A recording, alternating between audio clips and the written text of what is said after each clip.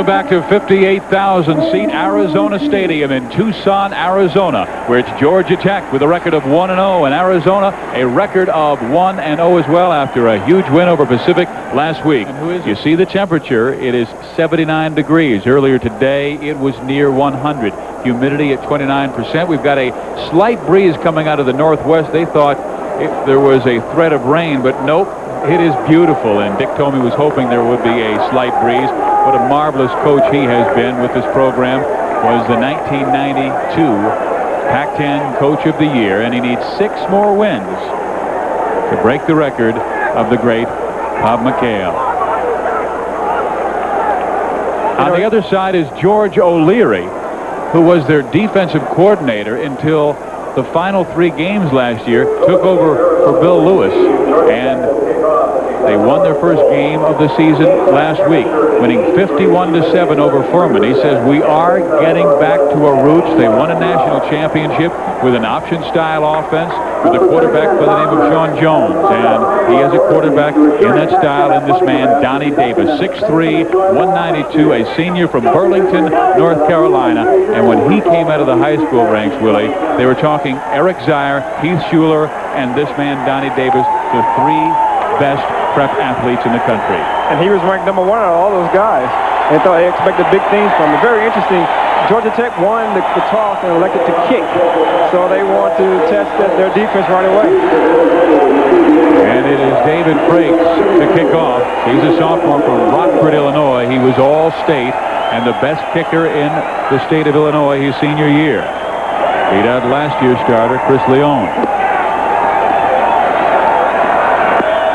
We've got the Yellow Jackets and the Wildcats. And Frakes with the kickoff. Taylor about 4 yards deep. He'll go to one knee. It'll be Arizona football at their own 20-yard line to start this ball game. And at quarterback is Dan White, number 16, 6'5", a senior from San Diego, California. Last week he had an excellent game with 4 touchdown passes, was only intercepted 1 time. Last year, 14 touchdowns, 7 interceptions. He said consistency is his key throughout this 1995 season.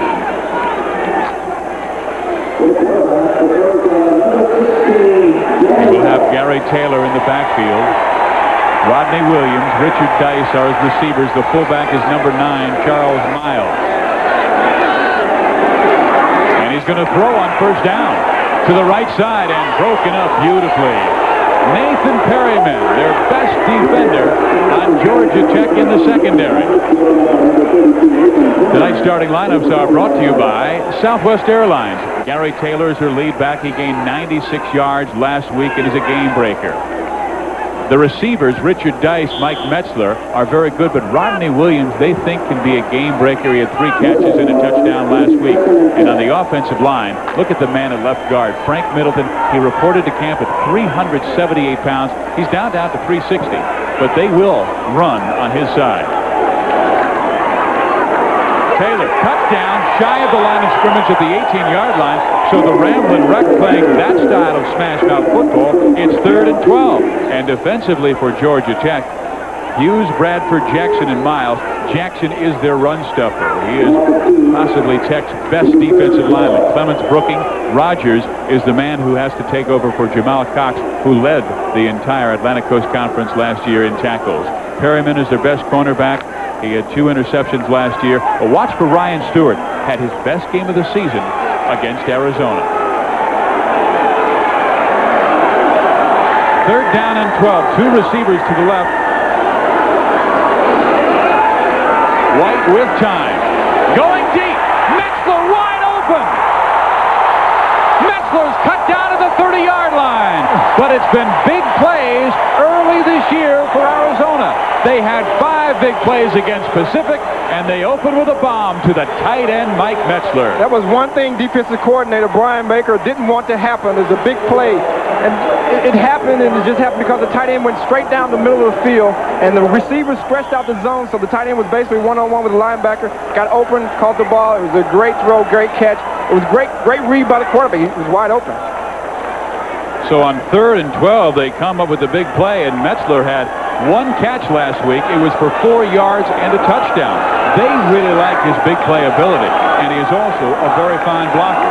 They will sweep Taylor to the left side, and Gary loses a yard, so it'll be 2nd down and 11. Well, Coach Baker, the defensive coordinator, said he wanted a roll call on the ball. He wanted 11 people on the ball, and basically they had a lot of people on the ball that time to stop that running game. There is Ron Rogers, the middle linebacker from Dublin, Georgia. He had 1 sack last week, and they need his interior pressure. 6 tackles against Arizona last year.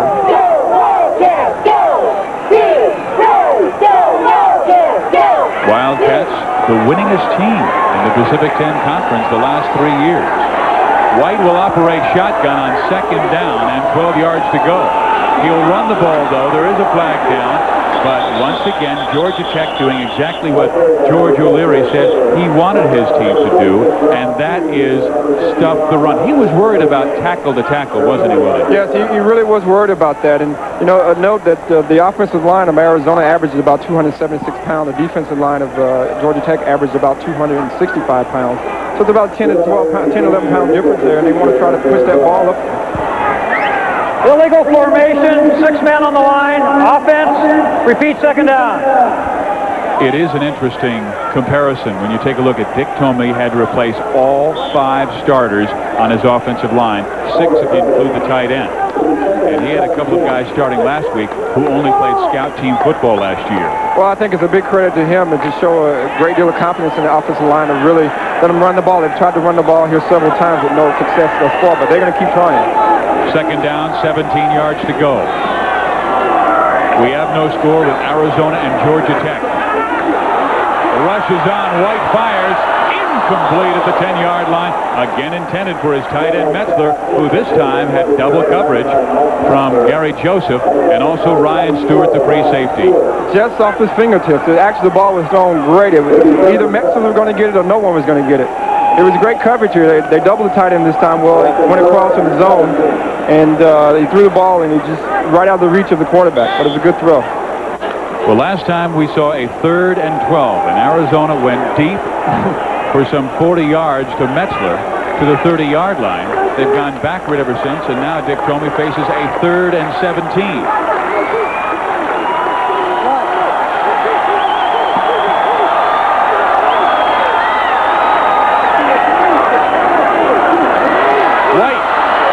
Boy, he stayed in the pocket, but throws high to his favorite receiver, Richard Dice.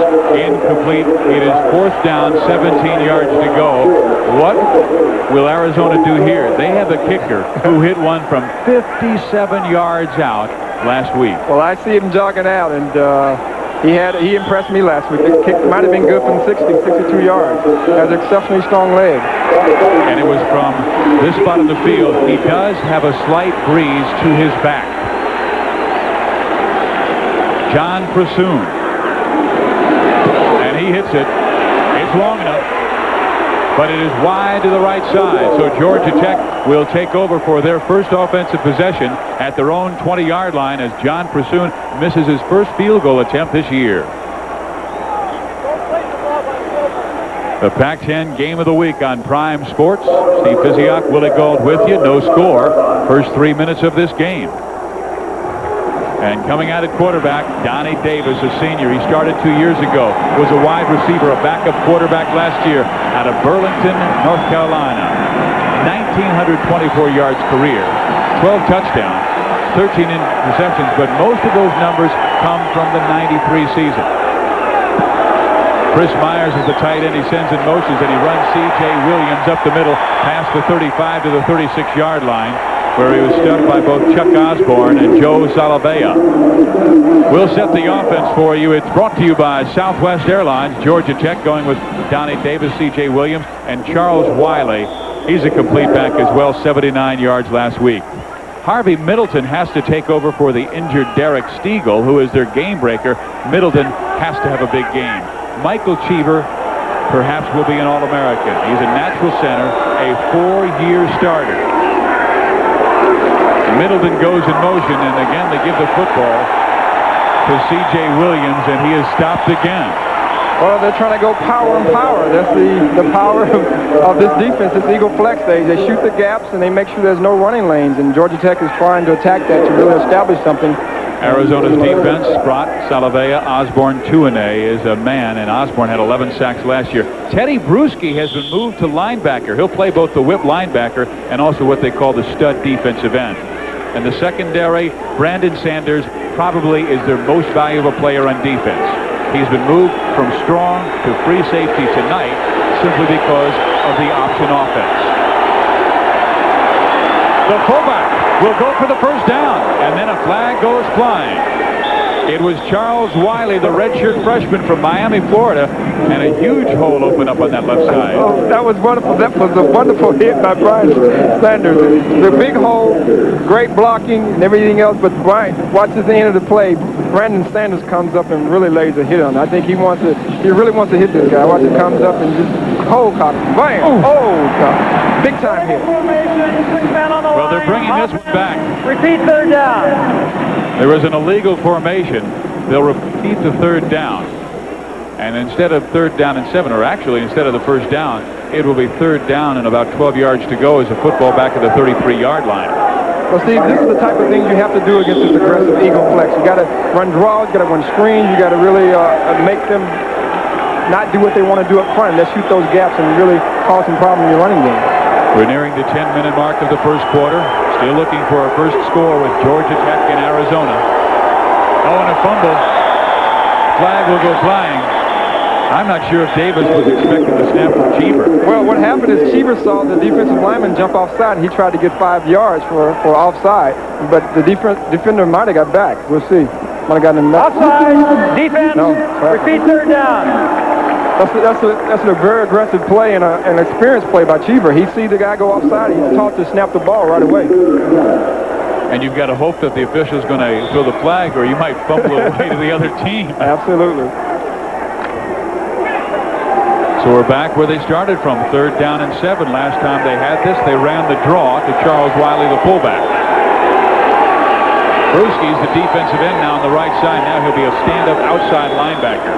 He does not come. They give the fullback to C.J. Williams, who smashes ahead past the 45 and gets the first down.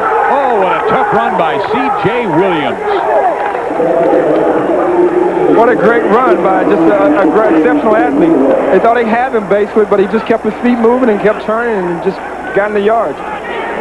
You'll see the DB comes up and tries to make the tackle here, and great second effort here. He just goes through and right through one of the best player on the team, Brandon Sanders. Well, he's an interesting story in his own right. He was a defensive back last year. They had 3 defensive backs go down, and Coach O'Leary said, "Hey, I want you to be the main guy. Will you come over?" He did. He averaged 142 yards rushing in his last 3 games, and they try him up the middle, and CJ's past the 40 to about the 37-yard line where Chester Burnett makes the tackle. Well, CJ is definitely the main man this year. He's getting the ball, and they're trying to attack the heart of Arizona's defense, and the up front linemen. They're trying to get holes in between the Eagle Flex defense. Number 35, Chester Burnett, is a big story this year because he replaces Sean Harris, who's now playing with the Chicago Bears, and Harris, their leading tackler. And you watched the Pacific game last week, and you said whoever is in the middle has a big responsibility. Huge responsibility. Because they have to be able to go sideways, lateral, and be able to attack the ball and cover. And with a runner like CJ and a guy that can catch the ball, it's going to be very tough for him. Charles Wiley on the catch. Very close to a first down. I can see a great pass by Dunny, just a flat, by the back goes in the flat, just catches the ball, picks up a couple yards, 8, 9 yards, and that's what you want. Third and short is a great situation to be in sometimes. Defensive coordinator Larry McDuff said third and short situations will be critical tonight. They run the option. This means C.J. Williams, first down, Georgia Tech to the 25-yard line. Brandon Sanders knocks him out of bounds. That's what happens when you have a quarterback like Donnie Davis. I mean, he puts so much pressure on that defensive end, and to go out there, you either commit to him or you commit to the runner. As he goes out, you can see the defensive end or the defensive back here has to commit either to Donnie or the running back, and once he commits to Donnie, just pitch it to the running back to get the first down. Georgia Tech with an impressive opening drive. They have taken the football from near their own 30-yard line, actually from their 20-yard line, all the way to the Arizona 25. And this is one of the best run defenses in the nation the last 3 years. In motion is Cedric Zachary. C.J. Williams, big hole, near another first down. You know, interesting stat. Last year, 70% of the plays that have run at Arizona have gained only 2 yards or less. But Georgia Tech is doing a great job here running, blocking. The linemen are just opening up these holes, and the Arizona defense is trying to pinch, but they're pinching in the different ways, and they're just opening up holes for them. Well, we told you about the inexperience on Dick Tomey's offensive line. For Georgia Tech, it is just the opposite. They've got all 5 guys who started at some time last year. They're proving it right now. Davis, Williams, first down inside the 10-yard line. This is very impressive by Georgia Tech here. They're going right after the heart and soul of Arizona's team, their defense, and they're really taking it to them. And, you know, their defensive coaches said, we want a slobber knocker here. And that's basically what they're doing. They're really, the offensive linemen are really taking it to the defense of Arizona and making it a great game. 20 yards against Arizona last year, and they still almost won the ball game. They have 52 on their opening drive, and they have a first and goal at the Arizona 7.5-yard line. Look at that hole! Oh! Touchdown! Great! Oh my gosh! Well, he's not only a running back, he's a high hurdler. That's right. High jumper, high hurdler. But there's a holding flag on the play, and we're coming back, and Georgia Tech must try it again. Oh, that's really a killer for your team. You go on a good drive and you score. You get a holding back, you know, penalty. They have to really come back here because there could really be a letdown there. That was a great run by the running back by TJ, and it was just wonderful here. The hole just opens up, and you know, I guess they would call it holding, so that's why it opened up. But as you can see here, oh my gosh, great leap. Of course, he's the point guard on the basketball team, so you get up and get that rebound. 30-inch vertical jump. Watch the hole on the right side. There's the hole right there, number 70. Almost a tackle. Maybe that's why Osborne couldn't get to him. Right. Jason Dukes, number 70, got called for holding. So now it's first and goal for Georgia Tech. George O'Leary's football team from the 20-yard line will dump it off, and Wiley had blockers but couldn't hold on. He looked like he had about 10 yards down that left sideline. Well, he definitely had blockers in front of him. If he could have held on, he would have been pretty close to a touchdown there. Really close. He had blockers in front of him. So the old adage of what gain is he without the ball? You know, he's trying to run before he got it. Have to look that ball all the way in. It's very important. And Willie, we would like to welcome the Sunshine Network to a Pac-10 game of the week. It's Georgia Tech and Arizona. No score with 8:15 remaining in the first quarter, but a very impressive drive. Architect is that man, Donnie Davis.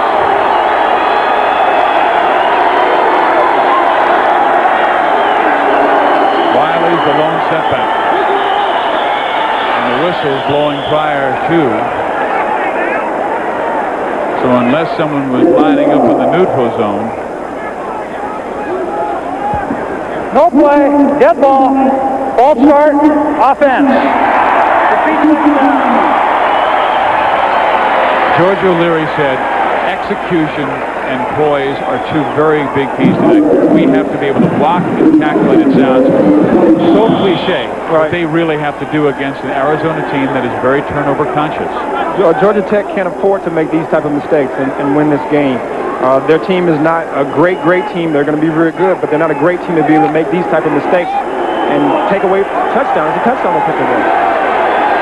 They'll run with a slot to the left side. Omar Cassidy is the one wide receiver left. And they'll run the football right, and this time Arizona's all over the play. Thomas Demps, who just came off from the sideline, makes the tackle. He's an outside linebacker from Winter Park, Florida, who was expected to start tonight, but when they started Jimmy Sprott, Demps went to the sideline and Brewski took his spot. Well, he just came straight down and made the tackle. And there's the rushing defense story of Arizona. Second, first, and second the last 3 years. 1993 43. They allowed 30 yards rushing per game. Unheard of. That's in the country, not just back then. That's amazing. That's what it is. I did the Stanford-Arizona game that year, and I think Stanford had minus 50 yards rushing. Most of them obviously sacks. C.J. Williams. Nope. Charlie Kemp.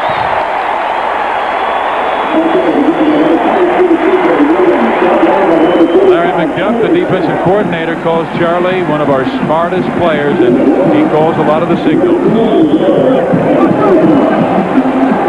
It is 4th down, and we'll see Dave Frakes attempt his longest field goal of his career. This will be from 33 yards out. It's good, and Georgia Tech has taken an early 3-0 lead.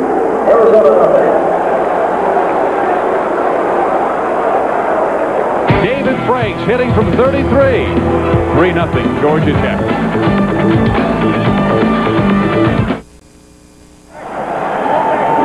Georgia Tech has a 3-0 lead on a 43-yard field goal by David Frakes. 6:54 remaining here in the first quarter. Scoring drive, 12 plays, 40 yards, and Frakes hits it through to give the Ramblin' Wreck the early lead in this game. And there is their quarterback, Donnie Davis, who engineered the drive so beautifully along with running back C.J. Williams. Taylor on the return.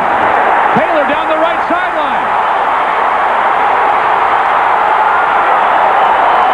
Terry Taylor with an outstanding return back across the 40-yard line. And Arizona will have outstanding field position to start their second possession.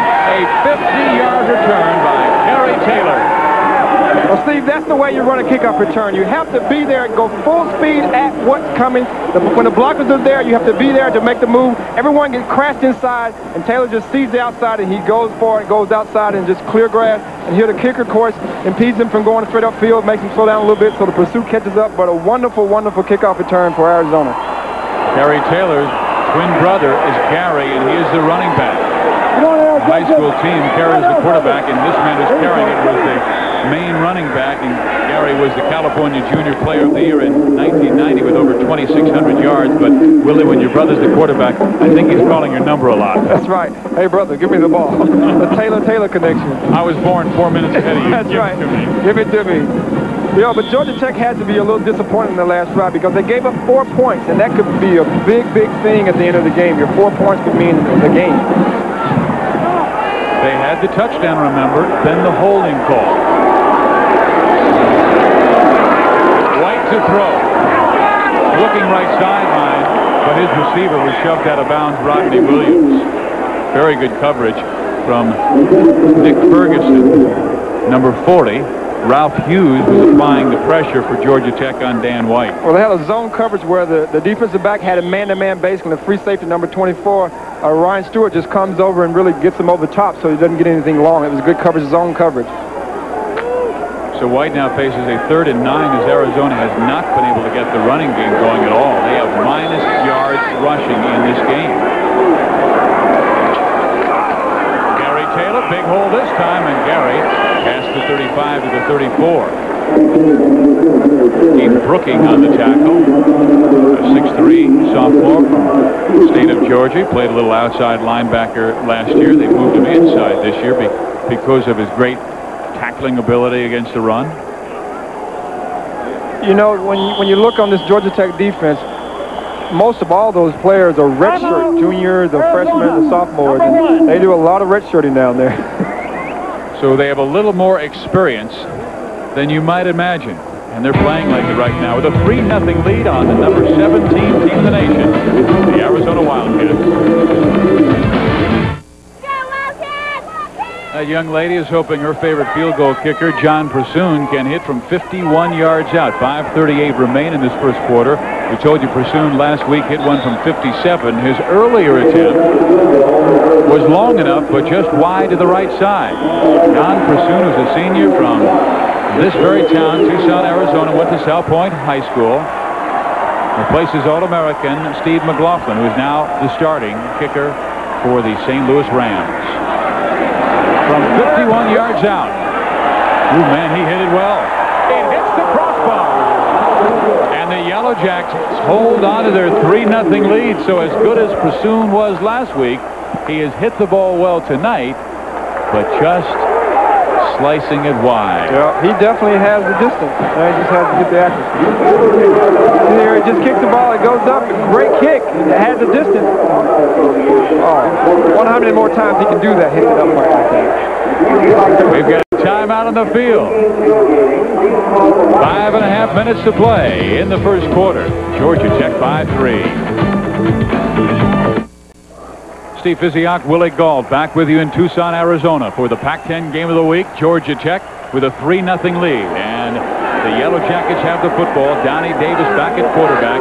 And his running back, Charles Wiley. And Wiley gets the call to carry. And he's out past the 35-yard line to the 36, a gain of 2. And right now, Willie, Georgia Tech has 54 yards rushing to Arizona's 5. Boy, that's amazing because Arizona, I mean, that one year they averaged 30 yards for the whole season rushing. He has 51 already, 54 already. So that's incredible. And Georgia Tech, I know the offensive line and Coach Pat Watson has to really be pleased with the offensive line thus far. They brought in Matt Guba as the fullback. He's a very good blocker. He wears number 34.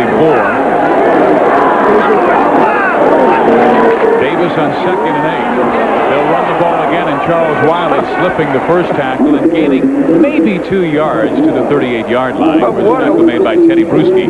But what a nice move. I mean, you can't teach those things. You talk about them and everything else, but you have to actually do them in a game. And it was clogged up, and he just made a little step to the right side and went up in the hole. It was a great move and great athletic instinct. Well, Wiley and his teammate C.J. Williams knew they would have experience in the offensive line. McGee has 19 starts. Cheever, 4-year starter now. Dukes, 26 starts. Those are the veterans. And then you also have Garner and Selage, who started quite often last year as regards. Davis back to throw on 3rd and 6. Pass is complete, very close to a first down. They're going to give him his forward momentum, which will be a first down. So that was a great throw and catch. And what Georgia Tech has to do now is just really mix it up a little bit more. They've shown that they can run the ball on him, but they shouldn't go to the well too many times. It might run dry. And did you see that cast on Thomas Demps? He has a cast on his left arm. He missed most of last year with an injured right ankle, and then he's getting ready for spring football practice, and he falls off a horse, breaks his arm, misses spring football. But I tell you what, if he does a Fred the Hammer Williamson, it's a big out. I think for both sides. I think so. Charles Wiley struggling to find yardage. You know, one thing George O'Leary said about his football team in the offense was, we cannot get frustrated, even though we might be gaining 1 or 2 yards. Well, when you look at it, they're really a young offense as far as the skilled people. The offensive lineman is pretty experienced, but the quarterback is young.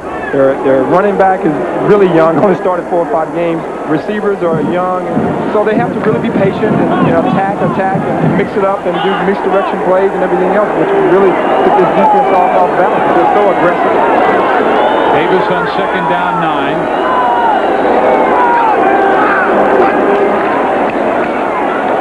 And Donnie will keep it himself, and he's near midfield. He gains about 3 or 4 yards before Chuck Osborne brings him down. Osborne, one of the more unsung defensive players in the Pac-10 last year, with 11 sacks to lead the team and lead Mr. Bruschi by 1. You know, those are the types of things you have to do on this flex defense, because the flex defense is basically a combination of the bare 46 defense, and it's also the goal line defense where you're pinching everyone in, you're trying to really clog up those holes. So when you do misdirection plays, you can do that. Well, this is what Arizona's defense did against Pacific last week. UOP only with 1 first down in a 3rd down situation.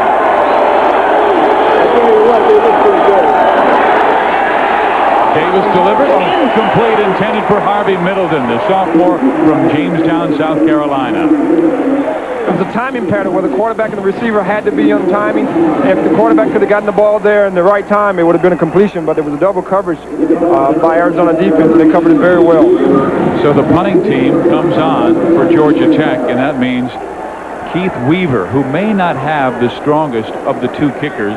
Rodney Williams is a young freshman who they think might be a tremendous punter.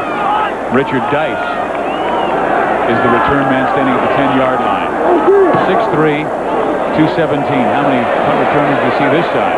And Dice lets it go into the end zone where Arizona will have a 1st and 10 at the 20. Let's go downstairs to Tom Kirkland. Steve, you know, we've been talking about how physical this Arizona football team is. Well, just a minute ago, receivers coach Dino Babers just lit into his receiving corps saying, hey, Tech's bringing 8 guys to the line. Are you going to block some people? He says, I don't see any of the Tech defensive backs mad at you guys. You better hit some people. Are you tired? So clearly, there's some concern here on the Arizona sideline that the offensive folks aren't being physical enough, if you can imagine that. And George O'Leary says what makes Arizona great is they not only tackle you, but they tackle you angry. That's right. And perhaps they're not showing that angry right now. Kevin Schmidtke's in the game. He was the hero in last year's win. He scored that short touchdown with 29 seconds left. It brought Arizona back. They won the game 19-14. And he was a true freshman last year when he scored the game winner and had 92 yards rushing. You know, Coach Toomey was a little bit disappointed last week with the game, even though they won big. He was a little disappointed at the overall aggressiveness and hustle of the defense and offense. So he wants to get back to that winning ways this year. It's a gain of 2, 2nd down 8 yards. They go Schmidtke's way again. He's a north-south runner. He'll bang at you, and he scrambles to the 29-yard line. Kevin Schmidtke, another local guy from Mountain View High School here in Tucson. He was the 3A Arizona high school rushing champion with over 5,000 yards rushing in his 4-year career. Well, they decided to go a little change of pace from Gary Taylor to Kevin Schmidtke to try to get some yardage here, and they've really done well here. They've got 9 yards on 2 carries thus far, which is a big difference from the first series. I have a feeling Dick Tomey is going to go to number 34 again. Richard Dice, Mike Lucky in the game. Double tight end look. Schmidtke this time sweeping right. He will get it. He's stuck by Georgia Tech at the 26-yard line. And the guy who made that tackle was number 32, the wide side cornerback. He didn't get the receiver, Perryman. Perryman, of course, was being blocked by Dice, and Dice just didn't get the job done. And that's exactly what the coach has said there. He wanted the receiver to do a lot of blocking. He just crashed in and beat the block and really make the tackle. So it's Matt Payton time. He hit one from 52 yards last week.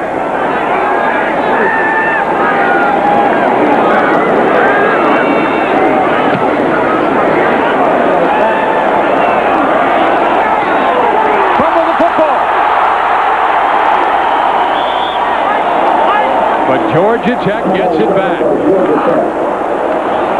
A 44-yard punt by Matt Payton. And Arizona really scrambling for it, but Nathan Perryman, remember their main return man is Derek Stegall. He's not here. And what caused that is a tremendous pressure by number 37, Armand Williams, by running down full speed, and he flashed in front of Perryman, and it really made him look at him instead of looking at the ball, and thus made him almost. Willie, you're a former great wide receiver, and you used to stretch defenses. Derek Stegall is their speed guy. How does that change maybe Arizona's defensive thoughts? Well, it gives them an opportunity to play a little bit more man coverage and do some things that they wouldn't normally do if they had a speedy receiver out there to really put some pressure on the defensive back. So now from the 32-yard line, we'll get a chance to see that Eagle flex defense again. Look who got through. He has had a heck of a game already. C.J. Williams from West Point, Georgia. And here is a guy who is closing in on the 100-yard mark already in the game, close to 70 yards rushing in the first quarter alone. And it's Georgia Tech by 3 over Arizona. We'll come right back with the Pac-10 Game of the Week from Tucson, Arizona. Crowd of near 50,000 on hand in Tucson, Arizona, and their Wildcats are down to Georgia Tech. Still smiling, 3 quarters to go. Georgia Tech's running game absolutely excellent in the first period. And C.J. Williams is through again, and he's to the 35, he's to the 25, and C.J.'s finally brought down at the 18-yard line. Just a wonderful job of running. CJ, this guy was definitely out of position last year at defensive back. What a wonderful hole. The offensive lineman doing a great job of cutting down that Eagle flex defense and opening up holes for the run through. A couple of missed tackles there, but CJ Oh my gosh, what a big disappointment would have been to keep him at defensive back last year. C.J. Williams. Oh gosh, very instinctive. And the play, the last quarter, that last run. I mean, it was so instinctive going in. It was clogged up. He came out, found the holes, and ran really well. I mean, it's something you really can't teach. It's instinctive. Boy, was he out of position last year at defensive back. He's running like Eddie Lee Ivory. Absolutely. C.J. Williams. Let's check out our first quarter notes.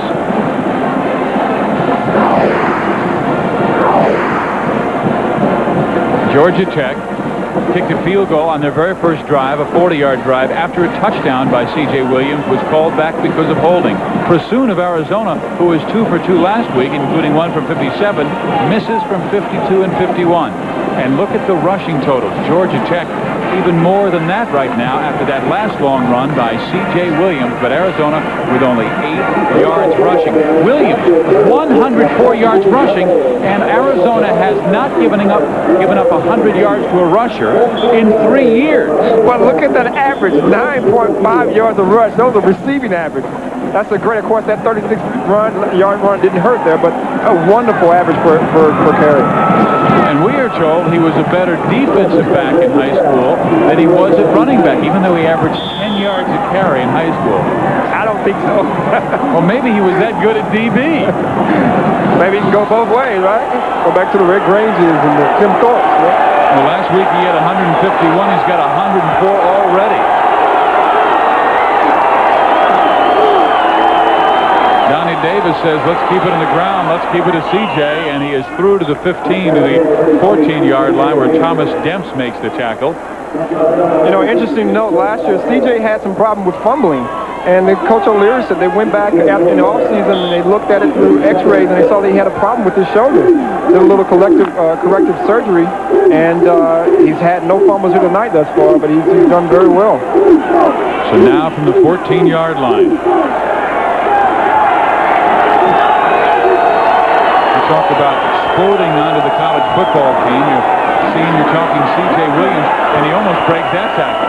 He is finally wrapped up between the 12 and 13-yard line by Teddy Bruschi, the defensive end from Roseville, California, who got the start at inside linebacker tonight. No players rushed for 100 yards against the Wildcats in the last 35 games. Shambi Wright Fair ran for 112 3 years ago. Williams tonight has 108. Shambi Wright Fair played for Washington State. And that's just after 1 quarter. 3rd down and 5. Davis dumps it off. Williams breaks the tackle. Williams has the first down at the 2-yard line. I'm more impressed by C.J. I mean, that was a great catch. He can catch the ball, too. But if you look what he does after he catches the ball, I mean, really he was tackled. But he makes a couple moves a la Barry Sanders. Of course, not as great as Barry, but, I mean, these moves are something you can't really teach. Look at that. I mean, make these guys miss them. To shake and bake and get down and get what he can. This guy really hasn't missed a beat. Kelly Malvo almost pulled the football away before his knee hit. But his knee was down, so it's 1st and goal from the 2-yard line. Davis will keep it himself and even get some lean forward and may have gained maybe a foot. Charlie Camp and Rasheed Johnson, the cornerback, on the stop. Brandon Sanders, of course, was over in that area. And that's how you blow up that option play. They had 3 men over there on 2. Rasheed Johnson just came in and took the quarterback, and there were 2 people on the running back, so he couldn't flip the ball. So that's the way you have to defend that option play. Out comes center Michael Cheever. For this veteran offensive line is opening big holes against a tremendous college football defense. Double tight end. C.J. Williams.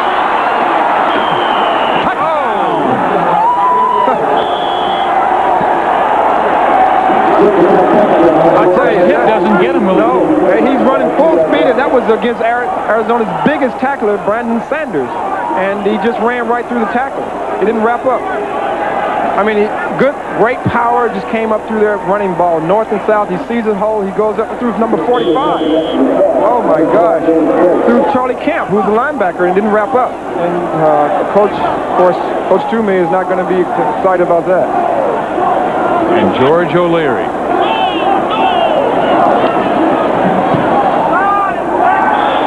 Well, the extra point fails from Dave Frakes, so the score is 9-0 Georgia Tech. What a surprise. A team that was 1-10 a year ago in the ACC in college football leads number 17 Arizona by 9. There's the Georgia Tech hero in the first 17 and a half minutes of this college football game. This guy is one of those fellows that you can say, that man is an athlete. He is a guard on Georgia Tech's basketball team, plays for Bobby Cremins, averaged 4 points per game, but we're told he will not go back because he thinks he has a very good future in football. I would say so. After his performance tonight, I would definitely say that. And on the other side, Larry McDuff. He's telling his Wildcats to bear down. They've got to play better. Gary Taylor finds that right sideline again, is out near the 25-yard line.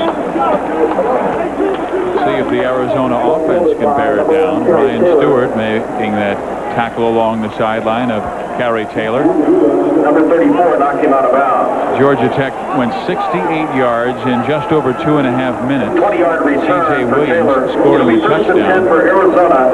It's his fourth this year after scoring 3 last week in their 51-7 romp over Division I AA Furman. Gary Taylor's lining up wide, so he can be alert for that. 4 wide receivers, and Arizona will operate out of the shotgun. Gary Taylor close to a first down. You like that, don't you, really, when they line him up? Because usually a linebacker is going to have to cover number 4. Absolutely. We talked to Brian Baker, the defensive coordinator for Georgia Tech. We said, well, what's going to happen when they line Gary Taylor up there? Are you going to put a linebacker or a defensive back on him? He said, well, we're going to just play our defense. So we're going to put a linebacker on him until he beats us. And if you see him catch a lot of passes, the defensive back on him and play more zone. I would think you'd have to roll the zone over with his speed, because if a linebacker's one-on-one, he's got to go deep. Well, that's what Arizona's looking for, that type of mix match. And if they can get that, you'll see Gary have a big night. Richard Dice is off on the left, and Danny White is going to run the football, and again, not much there. Gary Taylor stuffed it again, and Keith Brooking on the tackle, the inside linebacker. I'll tell you, this Georgia Tech defense is like swarming bees. I mean, they're everywhere, and they're just attacking the ball. They're not giving really Gary much running lanes. Looks like Brandon Sanders has gone to his corner to get his eye fixed up. I mean, they're like a stunned boxer right now. They can't believe what is happening. Is this Buster Douglas hitting us? Oh, I guess so. Williams is just pounding them. Second down, 9 yards to go.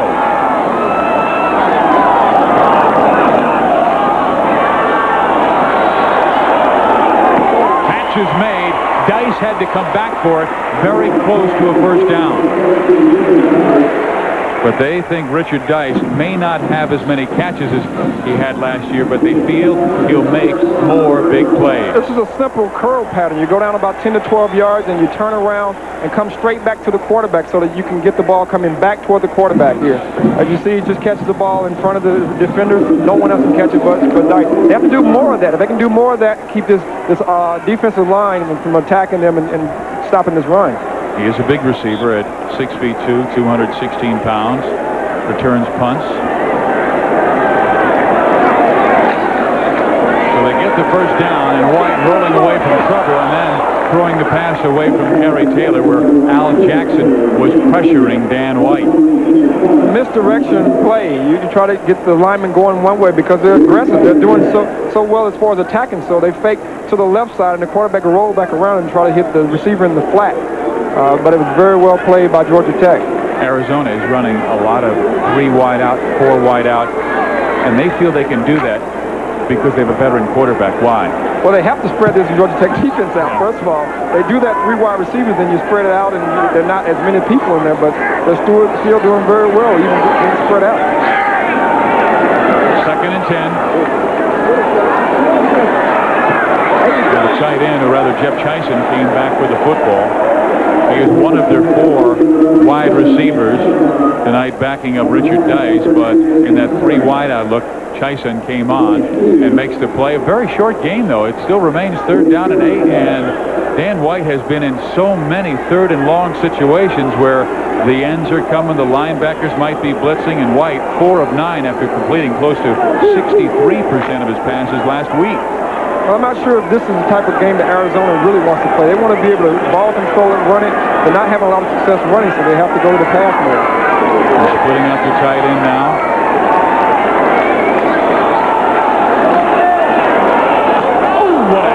Defensive play by free safety Ryan Stewart.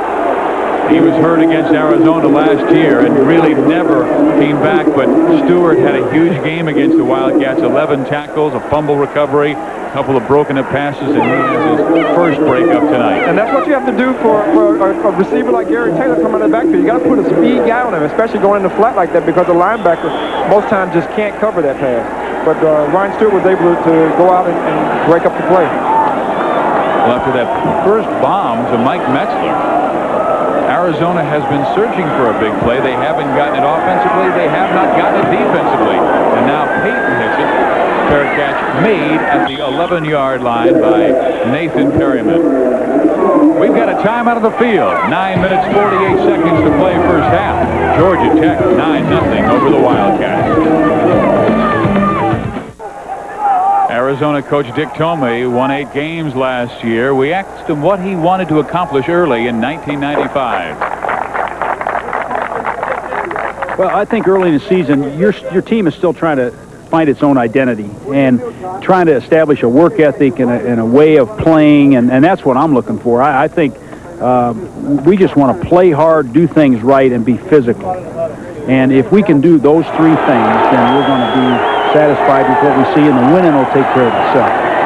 They have not been physical with Georgia Tech in the first half of this football game, as Tech taking it right at Arizona and winning the game 9-0. Brandon Sanders on the tackle, but another healthy gain for the Ramblin' Wreck, and they're throwing the football. They're running it at will as C.J. Williams has rushed for 112 yards, but Tomey with 55 wins.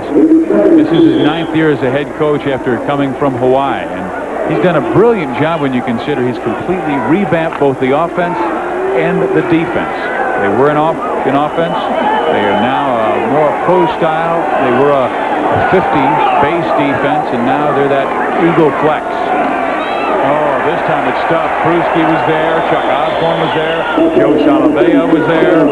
And a flag was also there. I think that little pep talk on the sideline might have done something for Arizona's defense. The coach came over and he really said, you guys got to get it in gear. Just a straight handoff up the middle, and they're met by the entire defensive line of Arizona just in there and making sure that they get nowhere. I'll tell you what, I was very impressed by Donnie Davis' throwing. He throws a nice soft pass. That last pass is in the flat, a simple 5-yard hitch pattern where the receiver go down 5 yards, stop, catches the ball. Donnie throws a really soft pass, and he's able to get that ball in there, and I was very, very impressed by him. Illegal formation, 6 men on the line, penalties decline, holding, offense, 10 yards from the spot of the foul, repeat 2nd down. So that will push the football inside the 10-yard line. George O'Leary, who came into this football game, he was the defensive line coach for Bobby Ross of the San Diego Chargers, and before that with Coach Ross at Georgia Tech when they won the national championship in 1990. And he said, when we won, we ran the option, we had a great quarterback from Sean Jones, and we had a very good defense. We've seen that tonight in this game, first 20-plus minutes. 2nd and 14. Charles Wiley threw past the 10 out near the 12-yard line, but it'll still be 3rd down and long. You know, Georgia Tech can't continue to make the mistakes that they're making. I mean, they're a holding penalty. They get pushed back. They can't be in this position. They really, when you look at it, should have 14 points on the board. They have 9. It's going to make a big difference in a game like this because Arizona, I mean, the game is not even halftime. They have plenty of time to win, come back and do well. So they got to be able to put every point they possibly can on the board at any time they can. But Arizona is a big play defense. We haven't seen a big play tonight. We haven't seen a sack. We have not seen an interception. It's something they were short on last year, and now time will be called As the clock was winding down, Davis noticed it and calls time with 7 minutes and 56 seconds remaining in this first half. Georgia Tech 9 and Arizona nothing.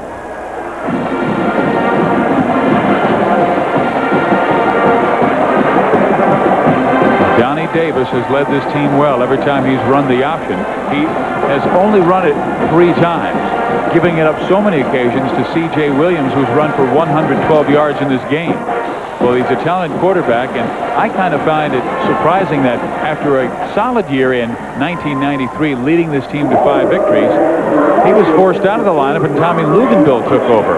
Well, Luginbill saw the direction that Coach O'Leary was going back to and transferred to Eastern Kentucky. Meantime, he calls Davis in and says, where do we recruit you to be? He said, a quarterback. And he goes, well, then let's play you back there. And he goes, I'm ready, Coach. Absolutely. That says a lot for Coach O'Leary. I mean, he saw talent, he knew what he wanted, and he went out and said, hey, what are you doing at receiver? You came here as a quarterback, let you go back to quarterback. And he did everything he could to make sure that he gave himself the best opportunity to be a great quarterback. And remember, he was listed among the top 3 in all high school football 5 years ago, along with the names Eric Zier and Heath Schuler, both who are now in the NFL.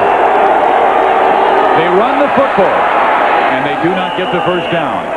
Out at the 18-yard line, Brandon Sanders is there to slow things up. So too is Mike Slocum, the middle linebacker, and Charlie Camp. Really, that was a smart play by Georgia Tech there. You're down deep in your end zone. You don't want to do anything to get an interception or fumble or another penalty. So you run a simple draw play. Who Wiley, of course, is double as a fullback and tailback. He gets some much-needed yardage. Richard Dice will be waiting Keith Weaver's punt. Dice brought one back 36 yards last week. Arizona needs something like that. Boy, he hammers this one high in the air. Dice will bring it.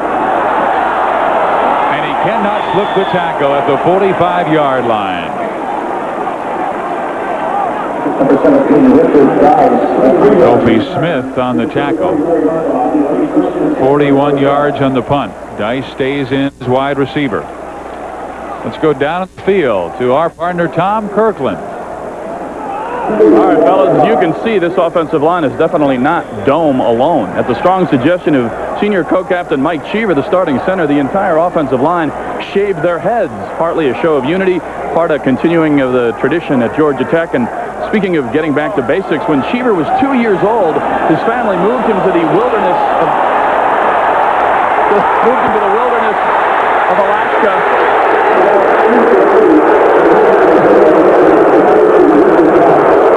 Well, Tom, on this field, Dan White tried to go deep to Richard Dice, but Nathan Perriman, who has been so good at cornerback, was there to knock it down.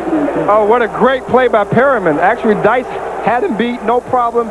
And Dan just didn't get him enough ball there. He had him beat, no problem, but Dice just really hustled and got there, and Perriman was there to break it up. So now on 2nd down and 10 yards to go, White now just 4 of 11 through the air. And he may have to go back there again. They have not run the ball well at all. Gary Taylor sweeping left. Gary Taylor to midfield. And then he's run down by Nick Ferguson, the cornerback. Ferguson, number 40, is an interesting story. A former walk-on, played 1 year at Morris Brown College in Atlanta. He thought his skills were good enough to play at the next level, so he asked to walk on, and they said, your skills sure are good enough. Not only that, here's a scholarship. That's right. You have to be assertive in this league. And the good thing about it, what Arizona did, that they threw it deep the first time. It got Georgia Tech thinking about throwing the ball, passing, and they were able to run the ball for 7, 8 yards there. 3rd down, 2 yards to go.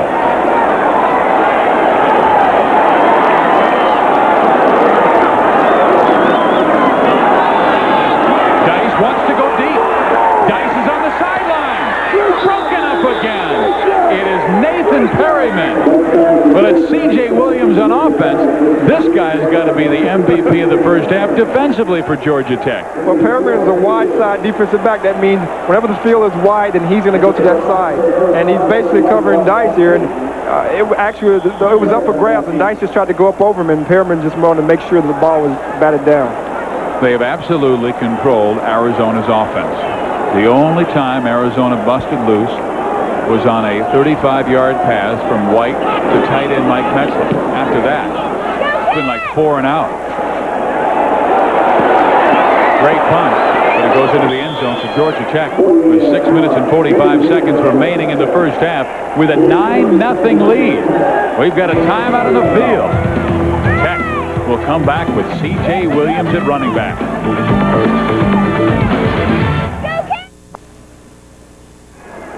Georgia Tech 9-0 over Arizona. Tom Kirkland, finish your story on Grizzly Adams, Michael Cheever. Part 2 of the Cheever story. As I was saying, when he was 2 years old, his family moved him to Alaska to a log cabin. Now, Mike says, hey, it was a nice log cabin, but the bottom line is it was a log cabin nonetheless. Very rudimentary, no running water. We're talking about your basic outhouse. Stayed there for 5 years, so I guess that's stuff that'll toughen you up, and I'd like to call him Grizzly Cheever, but that line belongs to Steve up in the booth. Got to give him credit. And as Paul Harvey would say, now you know the rest of the story. C.J. Williams, he takes it right at the middle between center and guard and slams forward for a good 7-8 yards. This guy's been remarkable, has 120 yards rushing in the first half alone against the best rush defense in the nation the last 3 seasons. He's really impressed me here tonight. He's hitting those holes full speed. He's finding the holes. He's making Brandon Sanders make the tackles, and that's why Brandon's that weak safety make a tackle. You don't want your free safety making a lot of tackles, and he's up trying to make a lot of tackles. And last week, their defensive line was making all the tackles. Been a different story tonight. 9-0 Georgia Tech. This time, Williams gets a couple, but looks to get the first down. He just needed to get across the 30-yard line. Charlie Camp knocked him down. But again, a much bigger offensive line is taking advantage of, yes, very quick, but not as big defenders for George Tomey. Well, that's why Brian Sanders is the defensive coordinator, who, of course, just have a new baby girl and want to congratulate him. That's why he smiled yesterday when we said, well, what are you going to do about this defense? And he just smiled and said, you know, you guys will see. We're going to play our game.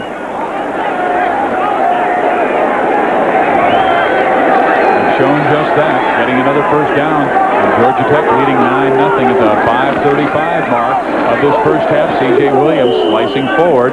That great body lean. He's always going forward. Well, what they're trying to do is just create a hole anywhere, basically. When they're running to the right side, they just want to push Arizona defensive linemen because they're pinching inside these holes. They're trying to just open up and get creases for them to run. And CJ's finding those creases, and it's very impressive running. I mean, it's like he's been there all the time. Of course, he just started 4 games last year and just moved from defensive back, which is incredible. A natural running instinct of a running back. So now on 2nd down and 7 yards to go. We'll give it to Williams again, and he started the middle and cut back to the left.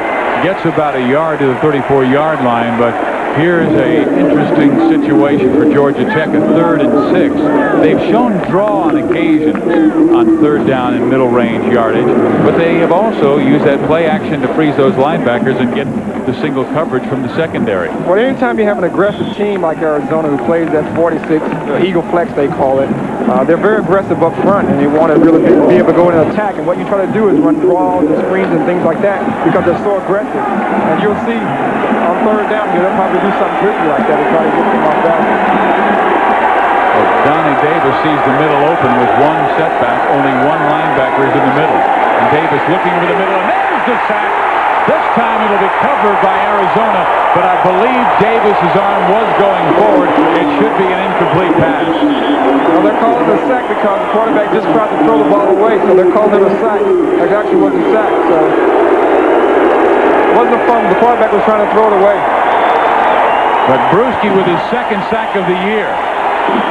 See, right now he's down. He's just trying to throw the ball away, but the referee steps in and calls it a sack, and Bruschi is the 2nd sack of the year. I mean, Bruschi is phenomenal. This guy is only 6 feet 1 inches tall, 240 pounds. He tried to bulk up, play at a bigger level to make it to the next level, and found that he was just slower. But he lost the way for the Freedom Bowl, and he was all over the field. Yes, they lost to Utah, but Teddy Bruschi was not the reason why. He had 3.5 sacks in that game. Richard Dice accepts the punt. And once again, Arizona will have very good field position. Teddy Bruschi says it's all right. Our next Pac-10 matchup will be this Saturday as the Oregon Ducks take on the Fighting Illini of Notre Dame. And tune in early for college football today and get up to date on all the scores and highlights from the early games. That's Saturday night starting at 9:30 on this regional sports network.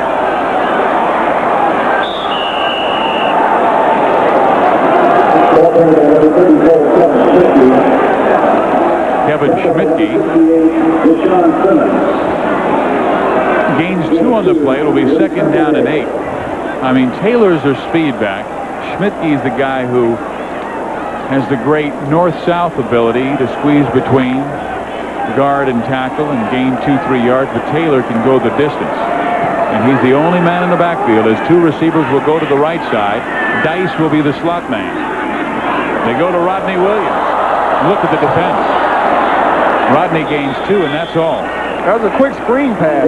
What you want to do is get the ball to the receiver out in the flat as quick as you can. So hopefully the other receiver come in and block his man, and he's basically one-on-one with the receiver, but it didn't work that time because of Georgia Tech's swarming B defense. Yeah, it's Georgia Tech that came to the desert and adopted the Desert Swarm. That was Arizona's moniker. Arizona only 1 out of 6 converting 3rd downs. Dice wide left. They will send the zone over. The tight end might be open over the middle. He is the only man with single coverage. Instead, they go away to Taylor. Taylor's got the ball in the 1st down and Gary's to the 40-yard line. See, that's the thing that Arizona wants. They had a linebacker, number 50, Ron Rogers, covering Gary, and you can't put a linebacker on a running back like Gary Taylor. You just can't do it. And you're going to have results like this almost every time. I mean, he's too quick, too fast to be covered by a linebacker. You have to put a defensive back to play some type of zone on it. Just a simple flat pattern. He goes out about 5 yards and turns out and just catches the ball. He has the option probably to go inside or out on that. He chose him outside because no one was out there. Well, he stepped out of bounds at the 45-yard line, so they mark him back after he's tackled at the 40. Gary Taylor trying the middle. Who's there? Derek Shepard, Al Jackson. Al Jackson was the guy we highlighted before the game. Big number 99 right there. And also helping on the play was Keith Brooking. But Al Jackson just stuffed the center, Manny Ott. Just blew him away and made the tackle. Gain of 1, 2nd and 9. You know, Coach told me, Arizona's coach said that Gary gives him a different dimension in the backfield because he catches the ball so well. And that's one of the dimensions there you see. He runs the ball well and he catches the ball well. So it puts a lot of pressure on a defensive linebacker when he has to cover one-on-one. He may be in the receiving end of this one. It's 2nd and long again. White downfield. Incomplete. Gary Taylor at the 15-yard line. And Dan White got hit hard. They cannot lose him. He has been the winningest quarterback in the Pacific 10 Conference the last 3 seasons. And they have sent out some great ones to the NFL like Danny O'Neill and Steve Stenstrom and Rob Johnson, among others. But Dan White has the best record, 17 wins, only 5 losses. And Dick Tomey says, we've got a sophomore from Bakersfield, California we like. But Dan White must play every game for this ball club to be successful. Ooh. Oh, just right in his midsection.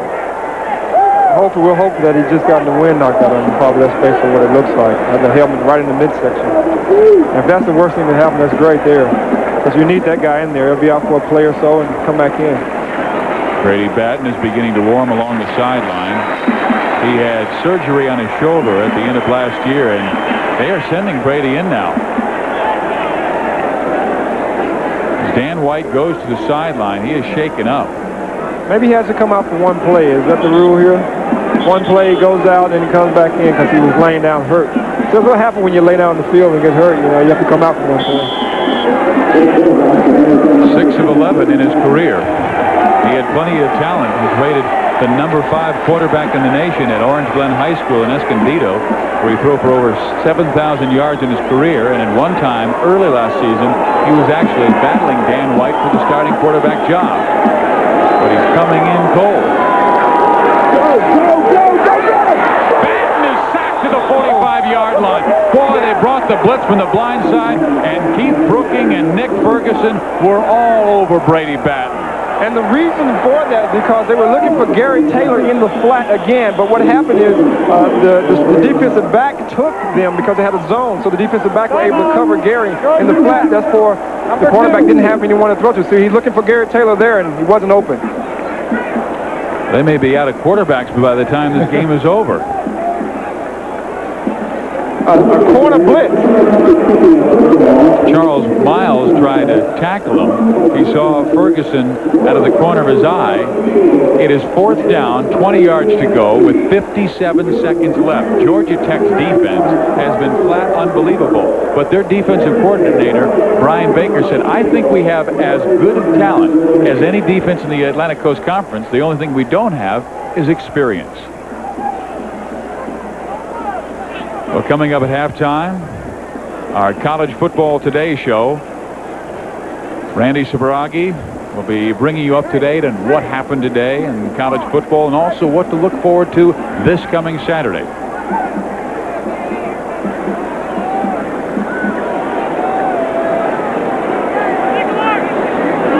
On 4th down and 20. A field goal from 43 yards out and a touchdown by C.J. Williams. That has been the Georgia Tech scoring.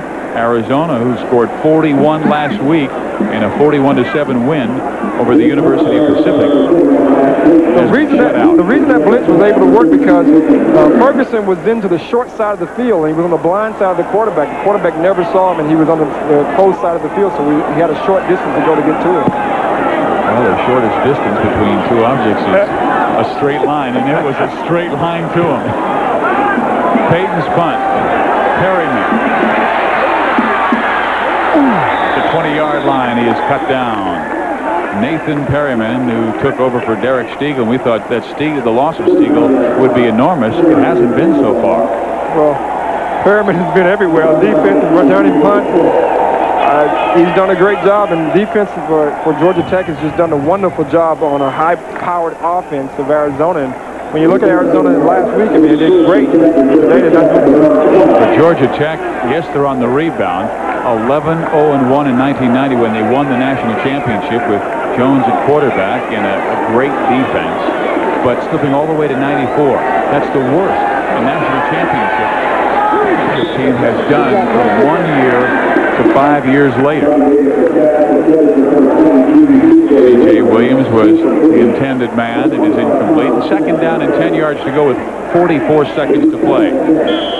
I think Coach O'Leary is saying, okay, we want to be efficient with our passes, but please, fellas, no mistakes. No, not down here with 44 seconds left to go to halftime. You hate to get a back-breaking score down here of any type, whether it be a field goal or a touchdown. You want to play really conservative here and try to get a big play if you can and hold to the ball. They'll run the football to C.J. Williams, and they may just say, let's go to the locker room with no mistakes and a 9-0 lead. Right now, let's go down on the field with Tom Kirkland, an update on quarterback Dan White. Okay, just a quick update. You know, it's been a tough first half physically as well for White. He's okay. He just had the wind knocked out of him. And as you know, Coach Comey says he's one of the toughest competitors he's ever seen. So he should play, but it's been a rough first half. Well, he has been hit time and again. He's been sacked 1 time. He's been hit 4 times after throwing the football. And that was the hit from the big man in the middle, Al Jackson. Jackson just said, hello, my name is Al. I want to put my helmet in your rib cage. That's what happened. And the wind that was knocked at him, I don't think he heard the conversation. I don't even think he saw him coming, but he hung in there and tried to deliver the football as time has been called with 34 seconds remaining. Arizona is now out of timeouts in the first half. Georgia Tech has 1 left. It is 3rd down and 8.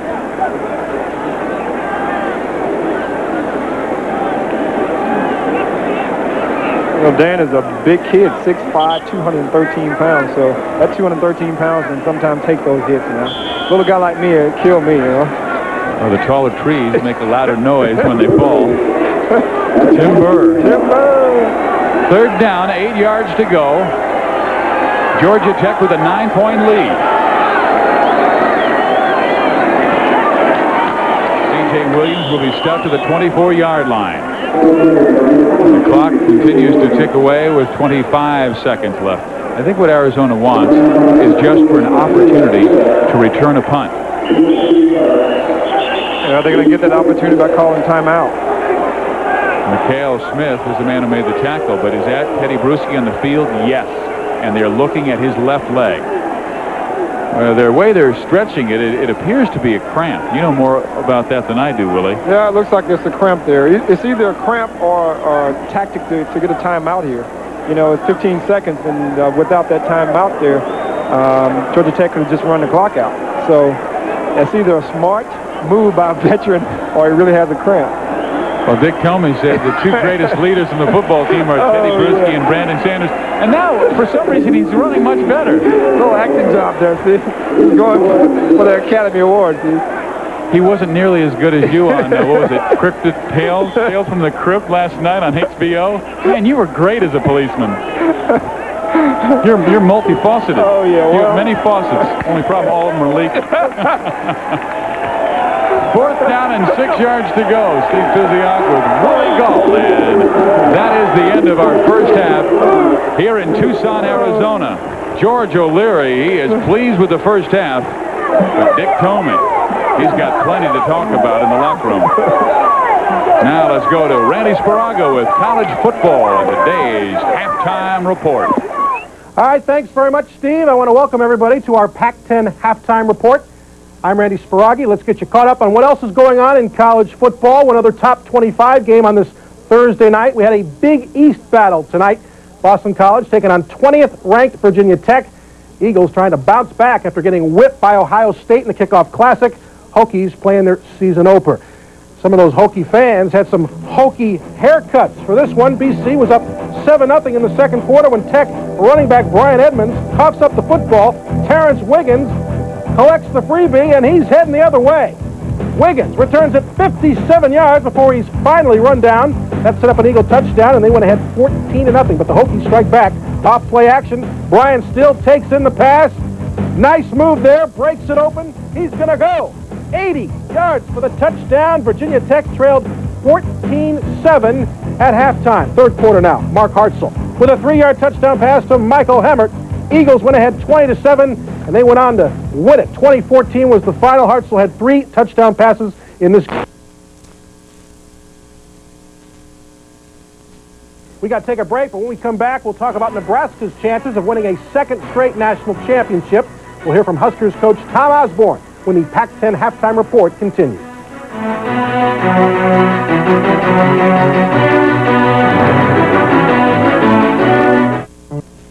Welcome back to the Pac-10 halftime report. The big question in Lincoln, Nebraska these days is, can the Cornhuskers repeat as national champions?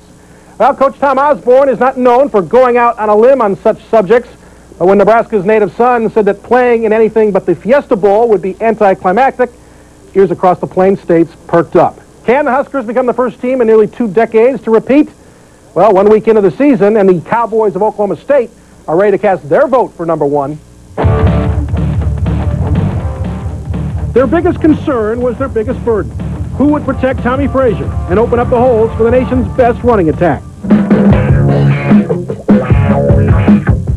Question answered. Nebraska doesn't drop down. When they lose 4 of their 5 offensive linemen, they go back to the pipeline.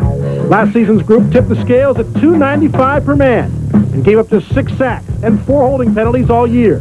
The new line averages a svelte .290 and by early indications is as stingy. The only other team with a quarterback combo better than Nebraska's might be Florida's Fun and Gun. But no duo is more ridiculously unsettling than Frazier and Brooke Berringer. One's a true option back. The other has an NFL arm. And Osborne isn't afraid to use either. Change them up, and Nebraska has 2 completely different looks.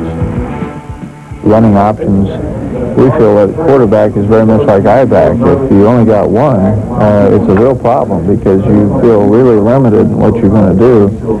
And so I'm very pleased to have 2 guys of that talent.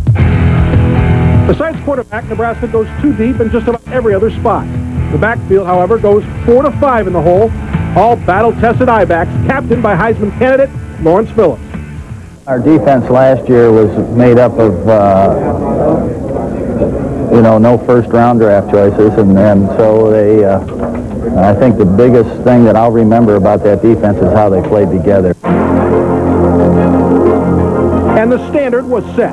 Defensively, the Huskers are coming off one of their best seasons ever. And even with 6 starters gone and gaps at linebacker, the Black Shirts are still too fast and too talented. The biggest obstacle outside of Boulder the Huskers might face is battling with the moniker of national champs. They vowed not to spend too much time celebrating last year's title, but they forget to play this year, a la Alabama in '93. When Queen Dreams again, that's when everyone dropped the attitude that we're national champions, and we took on the attitude that we weren't. Because we know that's the only way we're going to be able to be successful this year is go out and pretend that we never won it, and play the best that we can. The Huskers certainly have the horses to win another national championship. Those horses just have to stay on the track. We got to pay some bills, but when we come back, we'll get you caught up on the night in baseball. Stay with us, folks. The Pac-10 Halftime Report continues.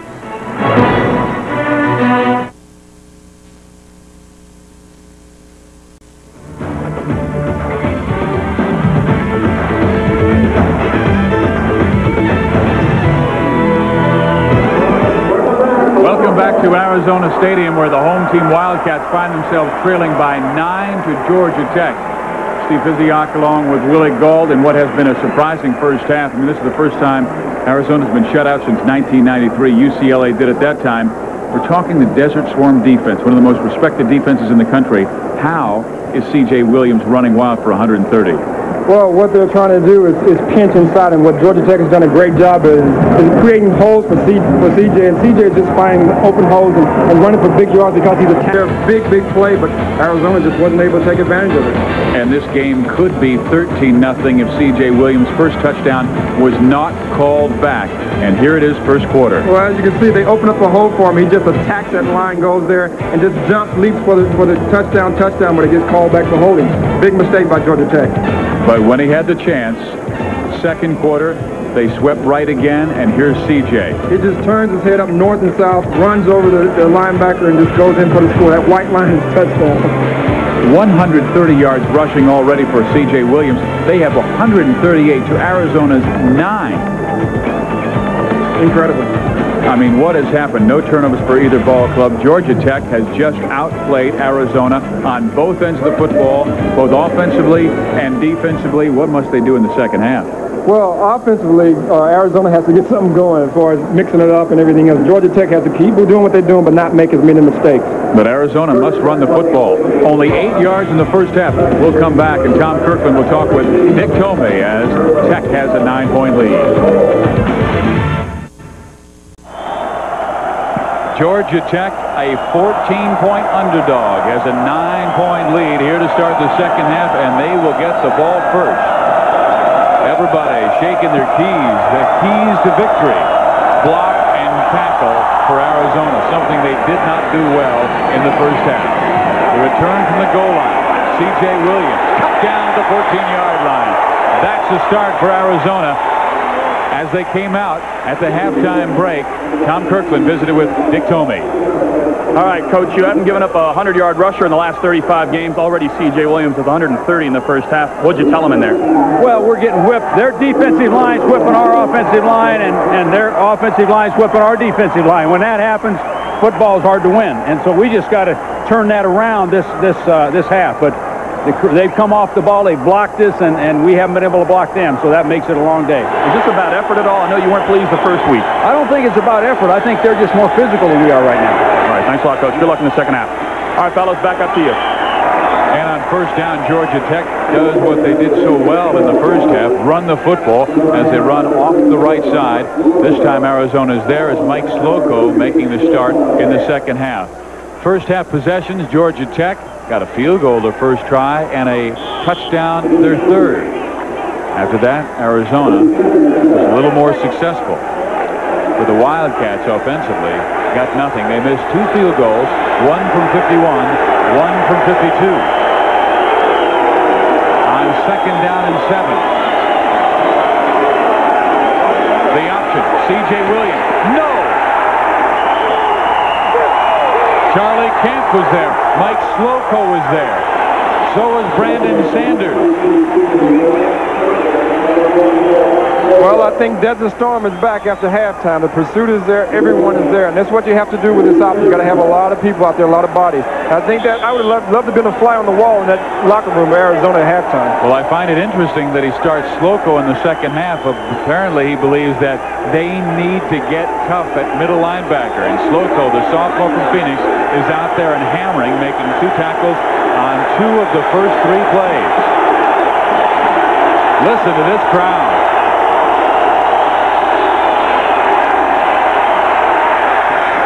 First down. What a catch. Harvey Middleton. Great throw and great catch. That's what you can do with a quarterback that has the ability to run outside and get outside. He gets outside and he's able to throw the ball, put a tremendous amount of pressure, get out of that middle where all those defensive linemen are, get outside and throw the ball on the run. That's a very difficult pass to throw and catch. Yeah, that you have to be a great quarterback to be able to throw it like he did. And Johnny Davis much better than Dan White in the first half. 5 of 8, 37 yards, but no mistakes. From the 26-yard line. C.J. Williams punished again by Joe Salavea and Teddy Bruschi. Well, Teddy Bruschi, who left the final play of the first half limping off the field, apparently healthy again.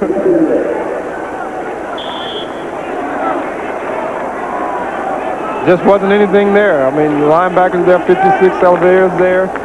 I mean, everybody's there just plugging up those holes, and that's what that defense is designed to do, is pinch in and not having holes there, not like the first quarter. Gain of 2, 2nd and 8. They'll run C.J. again, and he's stuffed again. Bruschi from the outside. The middlemen were both Osborne and Salavea. Boy, he is a fiery, emotional leader. Tremendous motor is what his coach Dick Tomey says. He plays 2 positions, the stud defensive end and the whip linebacker. Why do they do that with him?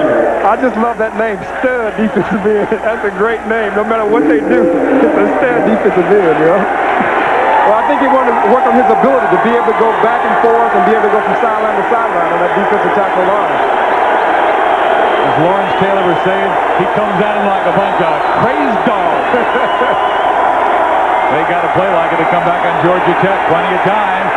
The throw, but it was the pressure from Chuck Osborne, the middle defensive tackle coming in. He's a senior from Canyon City, California. And you credit that high pass to Chuck Osborne. He's coming in and just hammers the quarterback as he delivers the ball. The quarterback sees that. And he knows he's going to get hit, so the ball's a little bit higher than it would have normally been. It would have been a completion for the first down if Osborne hadn't come in and put that pressure on him. So a great defensive stand by the defense. Now the offense must do their job as Keith Weaver will punt it to Richard Dice, who stands at his 32-yard line. Time for a big play for Dice, man. He has to roll the dice again. Ooh, and a bad punt by Weaver. And it goes out of bounds. And once again, Arizona will start their offense with marvelous field position. When we come back, it's Georgia Tech 9, Arizona nothing. Let's pause right now. You hear this.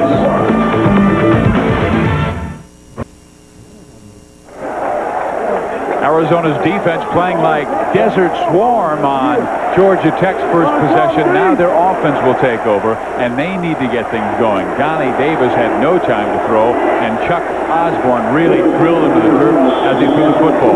Arizona's first half, they missed 2 field goals in their first 2 possessions. Now look at that. 3 plays, 6 plays, 3 plays, 6 plays, and punt that football. Dan White, who struggled in the first half, comes out and will run Gary Taylor. And Gary Taylor slides past midfield for a 2, maybe 3-yard gain. Steve, I think this might be a good time to bear down, you know? They're going straight after that Georgia Tech defense, and that's what they have to do, go straight after the defense. Steve, it's a good time to bear down, don't you think? What is that bear down? That bear down it signifies a gentleman by the name of John Button Salmon. Nearly 70 years ago, he was a student body president, played football and baseball, and he was in a terrible car accident. The coach went in and said, "John, what do you think?" And he said, "Tell the guys to bear down." They did. They won the football game, and that is exactly what Arizona needs to step up and do. Richard Dice makes a catch for a short gain. But that logo, Bear Down, has been with them nearly 70 years. 1926. That's a very difficult pass when you're playing in zone because you really don't give yourself enough room to really make anything happen because there's always going to be a guy in the flat. And what he had a two receiver on the top on the left side, and Dice just went down in the flat, and another guy went deep and curled up. And when you throw it there, you got a guy who's right there able to make the tackle. Well, once again, Arizona facing another 3rd down 5 situation. Very rarely in this game have they been 3rd and 2, 3rd and 1. It has been 3rd and too many. So from the shotgun, they'll throw again. White looking for an opening. Metzler. Rather Mike Lucky, the backup tight end, the redshirt freshman from Antioch, California, with a 1st down catch. And that is his first grab this year. That's his first career catch. That was an excellent job because he beat Nathan Perriman, who was a defensive back, of course.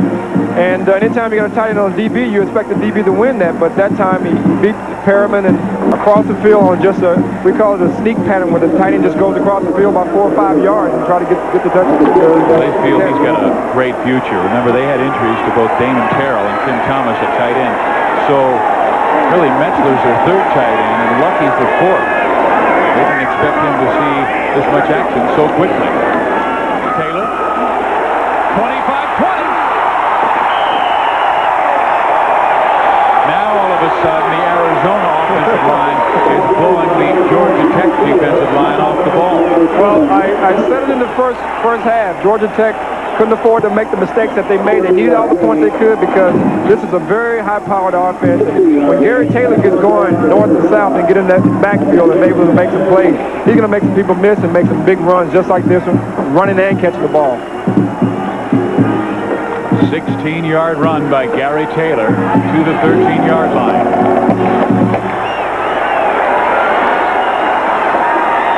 9-0 Georgia Tech, inside 9.5 to play, 3rd quarter. Pro set in the backfield.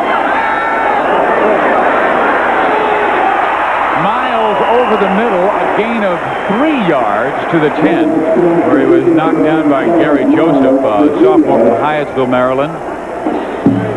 You know, you don't say Dan White is a great athlete, but that play, he was stepped on by one of his linemen. He was strong enough to be able to pick up his feet and get the ball downfield to Miles, who made a really nice gain here and got him on the 10-yard line. Well, he talked about his athleticism. He said, I'm the college Kosar. I'm slow with an awkward delivery. He looks a little bit better than Kosar. All I can tell you is he's 17-5 as their starter. Schmidtke back in the game with a short gain of 1 yard to the 9.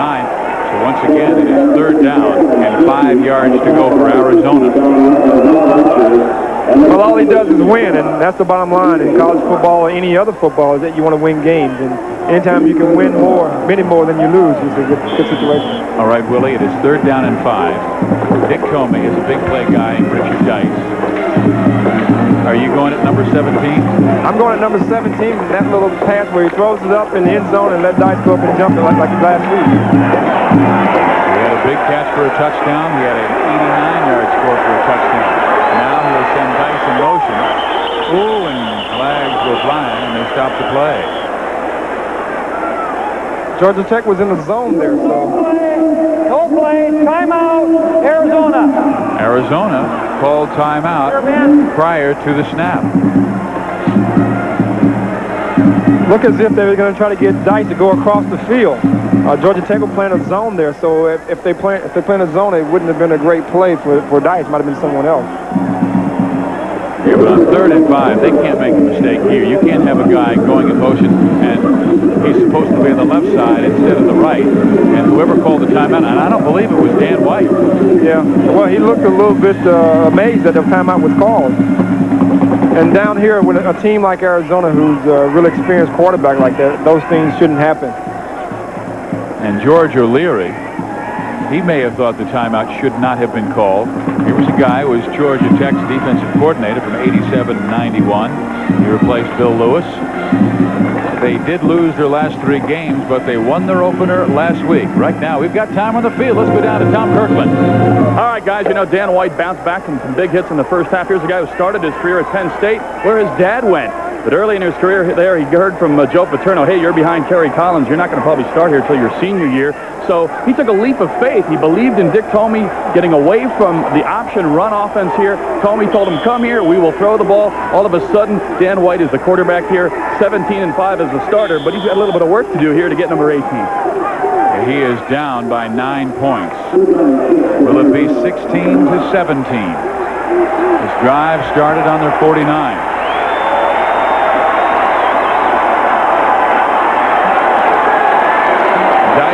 In the slot, right. Over the middle. Oh, touchdown!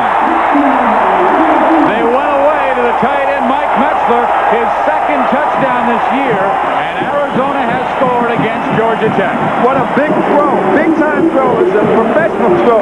He threaded the ball in between 2 to 3 defenders. He put the ball where it had to be. No one else could get it but Metzler.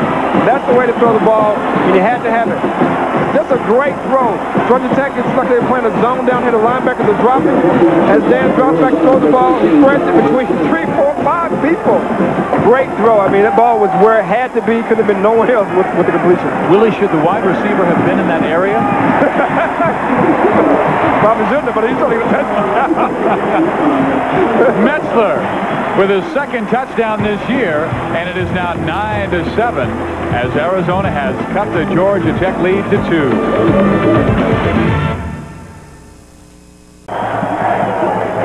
Arizona's on the board. Mike Metzler, the guy you can see, number 99, scoring the touchdown. But Willie, the way he scored, he was the second option, wasn't he? That was a good read by Dan White. Absolutely, because really they're in the Georgia Tech is in the zone. Number 35, number 50 linebacker should have been over more toward the middle. If he'd been there, then that lane wouldn't have been there. So he was trying to go to the receiver out there, but it was just a great throw. He only had about a 2 or 3 yard area to throw that ball. So he tried to go wide to Dice, but that was closed, and Metzler his second option. And here's Georgia Tech bringing it out past the 20-yard line, and now the responsibility is on them to put together a drive. 51-yard drive, 3:35 to play, and Dan White throws his 5th touchdown this year. He has been picked 1 time, and it was last week against Pacific. Now it is Donnie Davis's turn to try and engineer a drive against the Desert Swarm defense that was very impressive on their opening effort here in the second half. I tell you what, if I was Georgia Tech, I'm not sure if I would have my starting running back returning kickoff. I mean, after what he's done tonight, they're going to find another kickoff returner. Well, they need big plays. They're asking him to do a lot. CJ cut down. What a play by Van Tuanay. Now Van Tuanay just bumped through and just made the tackle unblocked almost. That 5 points is looking bigger and bigger every time now. As you see, Van Tuanay just beats his blocker, goes through and makes the tackle for no gain. He may be Arizona's next Teddy Bruschi. Absolutely. That 5 points is looking even bigger and bigger now. I mean, you know, when you give up points on a team like Arizona, it really hurts you. What Willie's talking about is that touchdown that was called back, and it resulted in 3 points to field goal. Donnie Davis throwing the pass. It is complete, and up near a first down is Harvey Middleton again. He was the guy who had the responsibility of taking over for the injured star receiver Derek Stegall. And Middleton was a guy who only played his last 2 years of high school football in Jamestown, South Carolina. And even though he only played those 2 seasons, he wound up being one of the top 2 wide receivers in the state. Yeah, and, he had a great year last year. He had 18 catches for an 11-yard average. But that's the type of play that you can run with a quarterback like Donnie Davis. He can stretch that defense out there so he can't put that much pressure inside. Here we go again. 3rd and 2.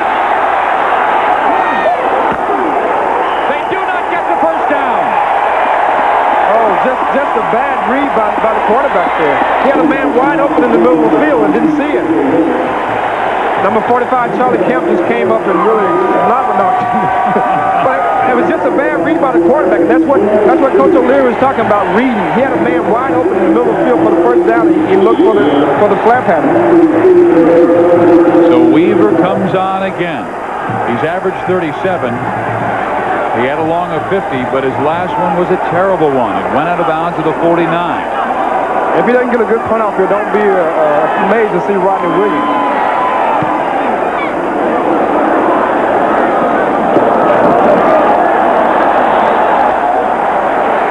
Takes a backward bounce, and Arizona will have it at their own 34-yard line. Arizona with a chance to take the lead, down by 2 to the Georgia Tech Yellow Jackets. It's the Pac-10 Game of the Week on Prime Sports. Georgia Tech by 2 over Arizona. And all year long, we will bring you the Burger King Fans Top 10 Poll. Stop in your local Burger King restaurants to find out how you can cast your vote for #1. All proceeds will benefit Burger King's scholarship program. Check Monday's USA Today or Sports Illustrated each week to find out who's #1 or watch the Pac-10 Game of the Week on Prime Sports. Arizona football, Richard Dice with the catch. Short gain in the play as he's covered up nicely by Ryan Stewart. Again, Nathan Perriman's there. He's a wide side cornerback, and they're just trying to get the ball to Dice any way they can in the flat. And Perriman was there to make the tackle. Just basically a zone defense. And anytime you have a zone defense, it's going to be very difficult to get a big play out of that. But 5 yards on first down is a great play. You know, 2nd and 5. That's the type of dime that you want to be in, 2nd and 5 and under. And this will help out the running game. They've got Kevin Schmidtke in the game, who is their attack the line as quickly as possible kind of back. And he gets it and attacks it, and he stops but breaks free for a 2-yard gain to the 42-yard line. See, Arizona's spreading out their offense to try to loosen up the Georgia Tech defense.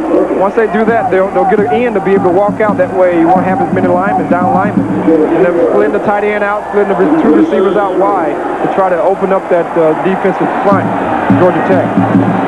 It was closed in the first half. Arizona's offensive line opened it up to start this 3rd quarter, and they gave Dan White protection he did not have in the first half.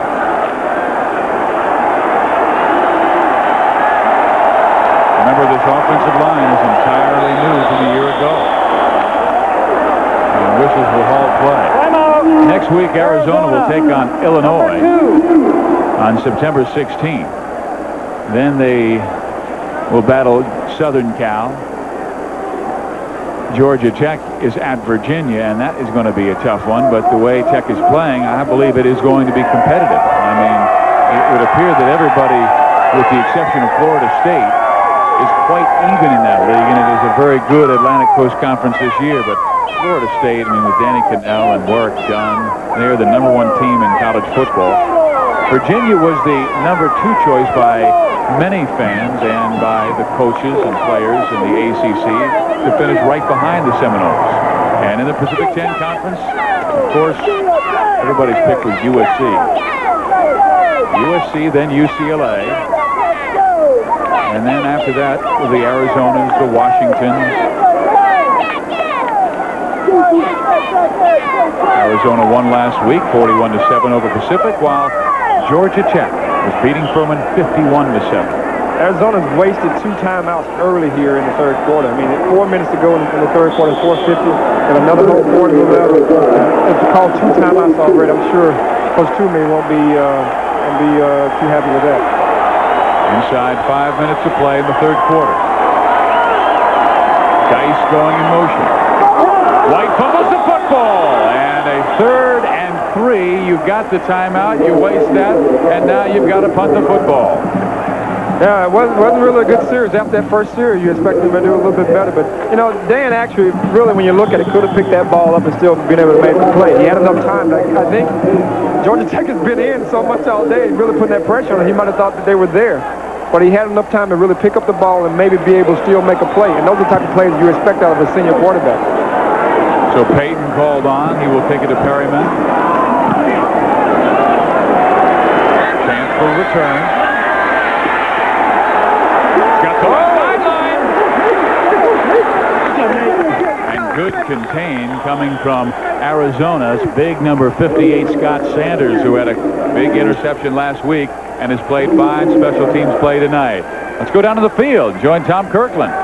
All right, Larry McDuff, the architect of Arizona's double eagle flex defense, just called his key defensive players together, Van Tuene and Penny Bruschi and company, and said, hey, look out for Tech's play fake coming up. He says they haven't done it yet in the second half.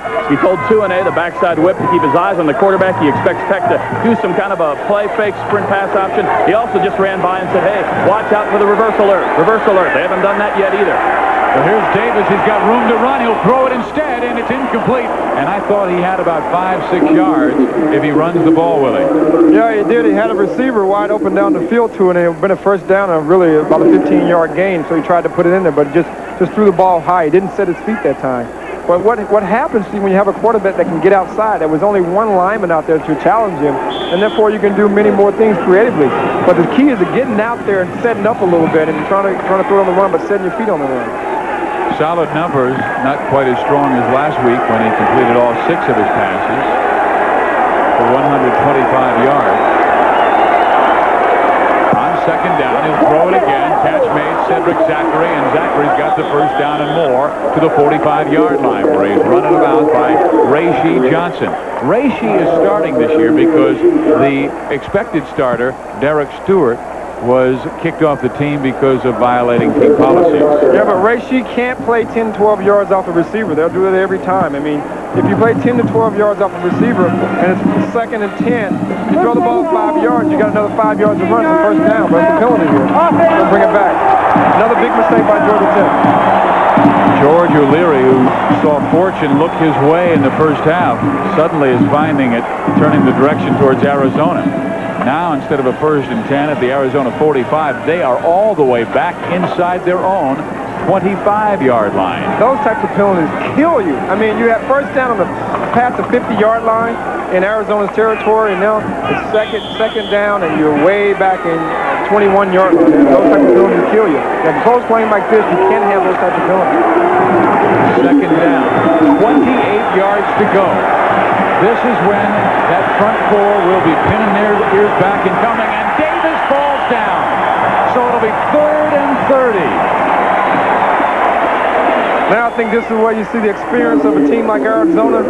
I mean, they're down by just a couple points, and Georgia Tech is trying to make a big play. Gets steps on by his lineman. Just one thing, bad things happen after another, and you just can't have that.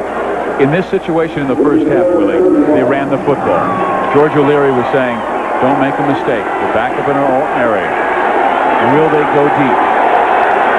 I just think they're trying to get the ball out so they can punt the ball and put Arizona in deep position. They're going to run the ball to Charles Wiley, and Wiley is hog-tied at the 22-yard line by Van Tuene, who's been in too many plays in the second half for Georgia Tech. It was 3rd down and 10 miles, so you're just trying to get good field position and kick the ball up and hopefully put Arizona deep in their territory. Weaver comes on again. His 3rd straight punt to open the second half. 2 minutes and 48 seconds remaining in the 3rd quarter. Richard Dice stands at his 35. This game looking mysteriously a bit like last year. Oh, they almost blocked the punt. I mean, they were right there for it, and they flat missed it. Oh, that punt should have been blocked for all practical purposes. Mikhail Smith, the true freshman from Knoxville, Tennessee, I thought he had it, Willie. Oh, he was there, no problem. He should have made the tackle. He didn't look the ball all the way through, and he was right there and just missed the ball. He almost grabbed his leg. I mean, the ball he was right there, untouched. As you can see, he's coming through and just misses the ball, actually. He tried to swipe at the ball. He didn't go for where the ball was going to go. He went for where the ball was at the point. It's been a big play for Arizona. I mean, that could have been a touchdown. Well, he immediately went right over Coach Tomey. Got his talking to, and then we'll go sit down. But he comes from a coaching family. Schmidtke is torn down, loses 3 in the play. Good defensive effort by Georgia Tech. Ron Rogers. Well, that's one thing Schmidtke he can't do is run north and south. I mean, east and west like that. You want Gary Taylor to be able to run those types of plays, even though he's done well with it sometimes. But you want him, that type of guy, to run straight up field, try to get as much as he can north and south.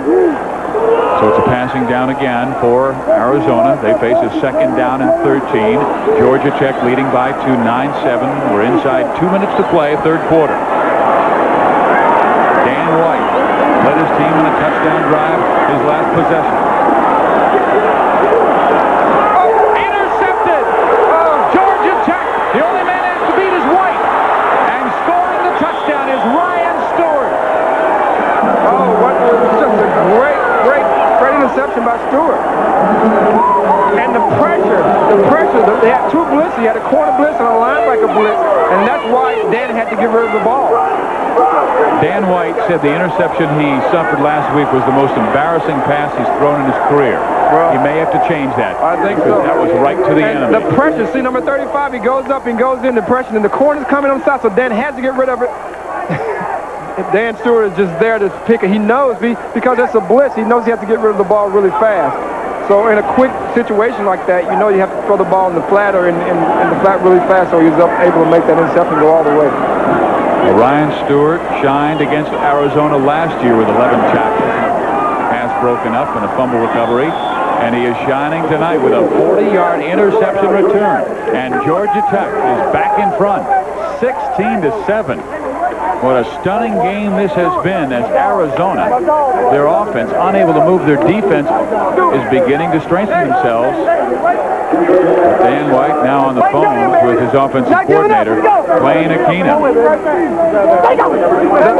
The pressure that Georgia Tech puts on, you got two people blitz, you got a corner blitz and a linebacker blitz. You have to throw the ball hot, which is really fast. The defensive back knows that, so he plays the receiver really close, comes up, steps in front of it, makes a great move there. Like a running back, C.J. Williams there, another defensive back, so he's the touchdown. Is that a time, though, Willie, where you have to throw the ball away? He was taking a chance. Well, you know, Coach Tomei just told us earlier yesterday that he has to put the pressure on Dan to be able to read those hot situations. That was a hot situation. The quarterback has to know which side he has to go on. He might have had the receiver open on the other side. You got to know which side you have to go on and be able to read that. Harry Taylor from his 6-yard line. An opening down the left sideline. And now he's tackled at the 31-yard line, and Dan White will have to come out after throwing an interception that was returned for 40 yards and a touchdown by Ryan Stewart. Georgia Tech leading by 9 with 1:35 to play here in the third quarter.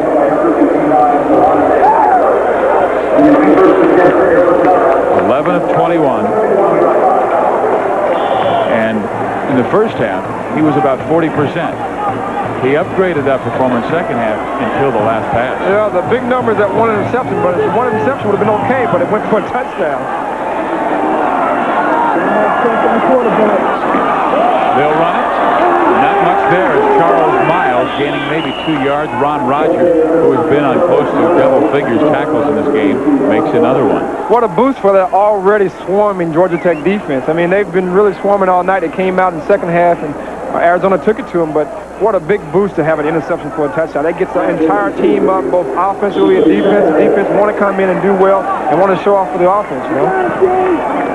Well, this was a defense that came in with a great deal of inexperience, not much confidence, but they are beginning to believe in themselves after this showcase against Arizona. Gary Taylor. He had room for a moment, decided to cut in right where the traffic was, and gains nothing. Ron Rogers again. Again, that's a continuation play of that big interception. I mean, the defense now, they're really pumped up. They're shooting those gaps, and everyone's hustling. And, you know, we talked earlier about Brian Baker, the defensive coordinator, who's only 33 years old. He said, he had a great line. He said, I want a roll call on the ball. That means he wants all 11 men on the ball. I love that call. A roll call on the ball. Ron Rogers, ball and roll. White back to throw. They got him from behind, and that may be holding against the offense. Jermaine Miles had his man, but I believe Ian McCutcheon was grabbing Miles and holding him back. It will be against the offense. That was just a great individual effort by Miles. I mean, he was getting hold and getting blocked at the same time, and he just reaches in and grabs that jersey of Dan White. Just a great individual effort. Getting hold there and getting blocked, but yet he was able to persevere and grab the quarterback jersey and get that sack. Jermaine Miles, one of two guys they got from Nassau Community College. Al Jackson's the other one. Nassau Community College must have had a great defense because Tex and Miles here in the NCAA Division I level have been flat outstanding. Well, he's from Brooklyn, New York. It's been a long way go down to Georgia Tech. And as I said, he's a junior, but Georgia Tech is loaded with redshirt people playing on the team and a lot of experience.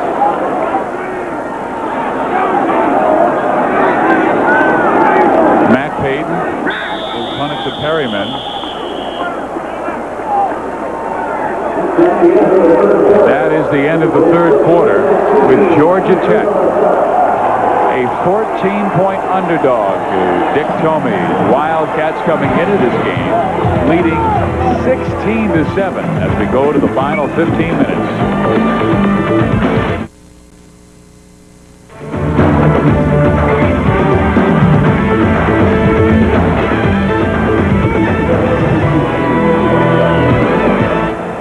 Pac-10 football on Prime Sports. It is the Pac-10 game of the week, and Georgia Tech with a 16-7 lead. Here's the punt from Matt Payton. Georgia Tech will have it offensively to start the fourth period. Perryman calling for the fair catch, and he makes it to the 40-yard line. After 3 quarters, Arizona starting well coming out after the halftime when they were down 9-0, and Metzler caught a 9-yard touchdown. That made it 9-7, and this crowd was electric. But Stewart picks up a pass and goes 40 yards for a touchdown. Williams with 130 yards rushing the first half, -2 in the second. Total yards, Georgia Tech has the lead there, and a 9-point lead on the scoreboard. Steve Physiog, Willie Gault at Arizona Stadium in Tucson. Davis to throw. Middleton with the catch. I think he's got the first down. Yes, he does at the 48-yard line. And what Arizona wants to do now is just try to take some of the bite out of the Arizona defense by rolling out and throwing the ball on the run, which you can do that with a quarterback, as I said, of Donnie Davis. He rolls out, and he was able to set his feet that time and make a good throw and get a first down. There aren't too many teams in the Pac-10 conference outside Oregon State who have that sprint-out throw. Arizona has had their defense stretched out by Donnie Davis tonight. He has really played well. Chris Myers is the tight end who will go in motion. Actually, his H-back. They give it to C.J. Williams for a short gain to the 45-yard line. Gain of 3. It will be 2nd down and 7 as the tackle is made by Chuck Rich, backup defensive back. Well, I think as you see many of the Pac-10 teams watch these films, they're going to be able to see what Donnie's able to do with this defense, who they've had problems with in the past couple of years, and they'll be able to know that if they can roll out and be able to throw passes, 10, 12 yards, they'll be able to really attack this defense in that way. Inside 14 minutes to go. Georgia Tech with a 9-point lead. Davis back to the air. Middleton catches again and gains the first down. At the 37-yard line, Rashid Johnson. And really, what's happening also is they know that Arizona's not playing much zone. It's strictly man, so if you can beat your one man, they're marching down the field. Well, the Eagle Flex, again, is like the 46, and it's based on pressure. And when the defensive back is playing off 8, 9, 10 yards, that little 5-yard pattern is going to be there every time. And Donnie has thrown that pass very well, very easy to catch. There's no problem whatsoever.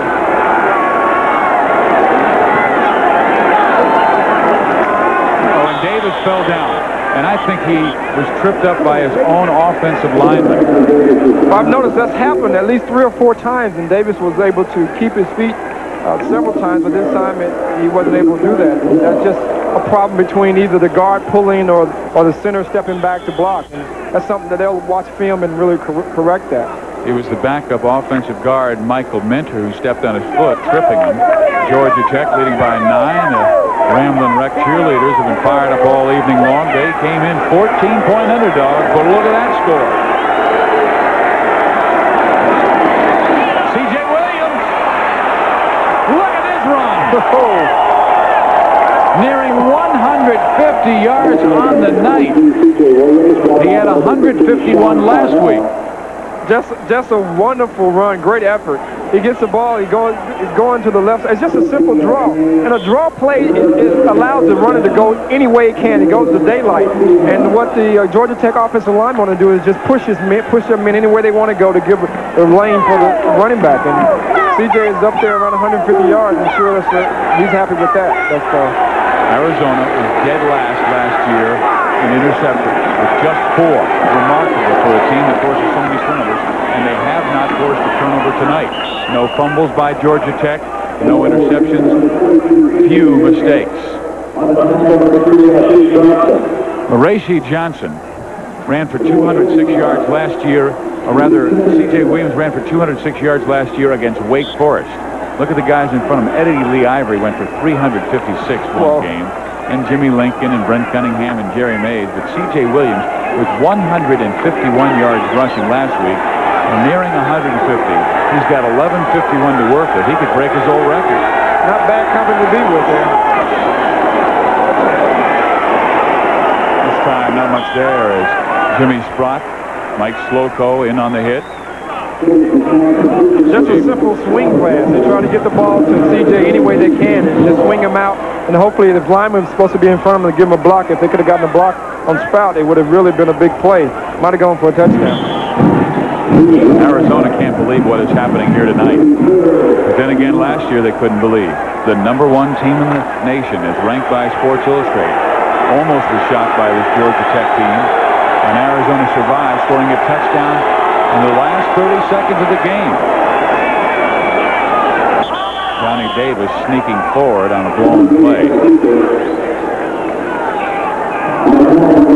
So when you look at the players on Georgia Tech's team, you know, they come from all over the country, you know, Florida, New York, and everything else. And I think that's a big credit to Georgia Tech's organization to be able to get kids to come down to Georgia Tech and the players. That team who was, you know, 1-10 last year and not done very well the year before. But they were the national champions in 1990, so you knew they were bringing in quality talent. They had changed coaches from Bobby Ross, who won the national championship, and now is with the San Diego Chargers. He took them to the Super Bowl last year. David Frakes from 37 yards out to attempt a field goal, and it is on the way, and it is good. It is now a 2-touchdown game that Arizona must deal with to win this game. 19-7. Georgia Tech in our Pac-10 Conference Game of the Week on Prime Sports.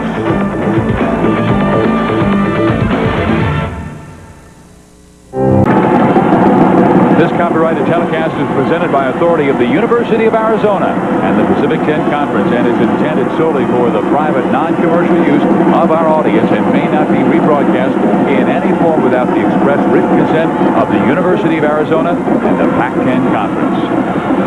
Steve Physiak, Willie Gall at Arizona Stadium, where the Wildcats are being stunned by Georgia Tech, the number 17 team in the nation, getting beaten by a team that went 1-10 last year. But a new coach, a new attitude, a new enthusiasm, and the special teams play has been excellent. And another example, that roll call on the ball, you had 10 guys around the football at the time. The only person that wasn't around the football was the kicker. You don't really expect him around it.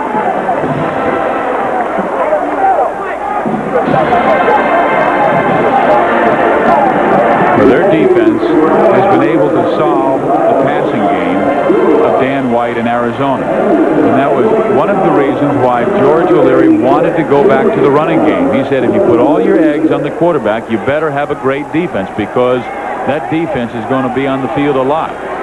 They put together a ball control option offense, which has kept their defense on the sideline a lot tonight. White hit as he throws, and then a flag goes down. Probably a holding call.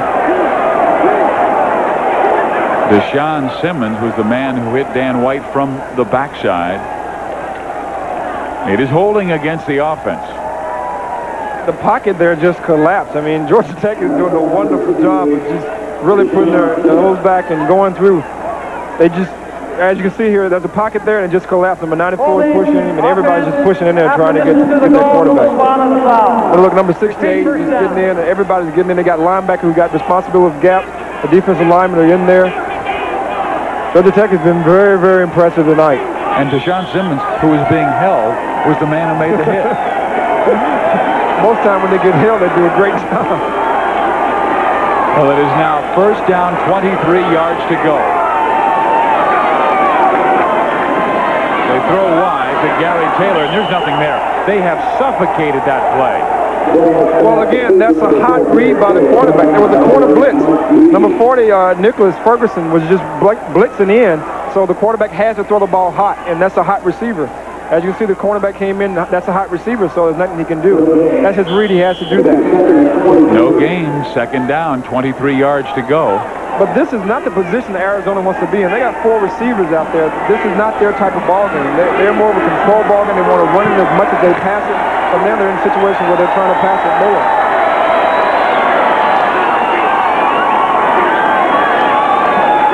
Defense is rolling over to zone and double cover Richard Dice, and Arizona will run it with 9:20 to go, and the crowd will boo on this play call. They're thinking the clock is our enemy. Let's fire it downfield. Arizona's defense has done their job. They gave up just 1 touchdown. The only other touchdown scored by Georgia Tech came on the 40-yard interception return by Ryan Stewart. After a gain of 4, it's third down and 19. Inside 9 minutes to play, and it is 19-7, Georgia Tech. I think Georgia Tech has just confused this offense of Arizona tonight. They haven't really been able to do anything they wanted to do. And now they call the last timeout. What a big mistake. It's been one of those kind of evenings for Arizona, but they still have time. 8:42 to go, down by 12.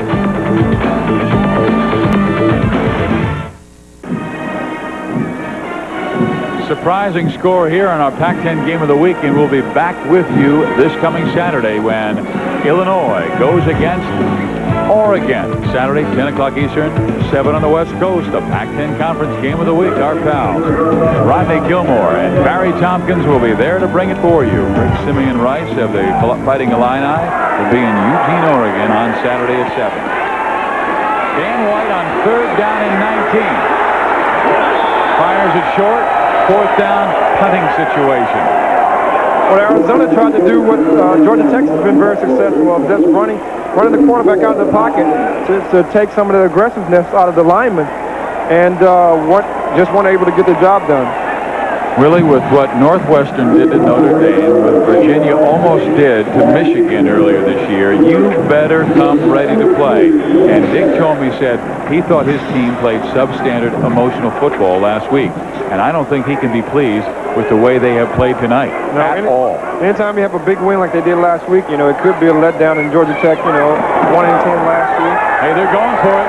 But no, Matt Payton punts it with his left foot and gets it down to the 45-yard line. Apparently, it was kind of a read. If you got it, Matt, all right, go for it. But if you don't, punt it with your left foot. Yeah, well, it was a different play. Georgia Tech will get it back, and tune in after the game for all the latest scores and highlights on PressBox on your regional sports network. Check your local listings. Georgia Tech, a 14-point underdog. They are the team that has been bearing down in this affair. Harvey Middleton going wide left. They're definitely making the people back in Atlanta really proud. No question. C.J. Williams, boy, he is ridden down at the 50-yard line, will lose a yard on the play as Mikhail Smith from Knoxville, Tennessee makes the tackle. He's a true freshman. They think his future is outstanding. He might be the next Brandon Sanders. Father, Lovie Smith, coach at Ohio State, and 277 yards rushing last year against Georgia Tech. Tonight, 19. 20 and 161 for Tech. What a difference a year makes.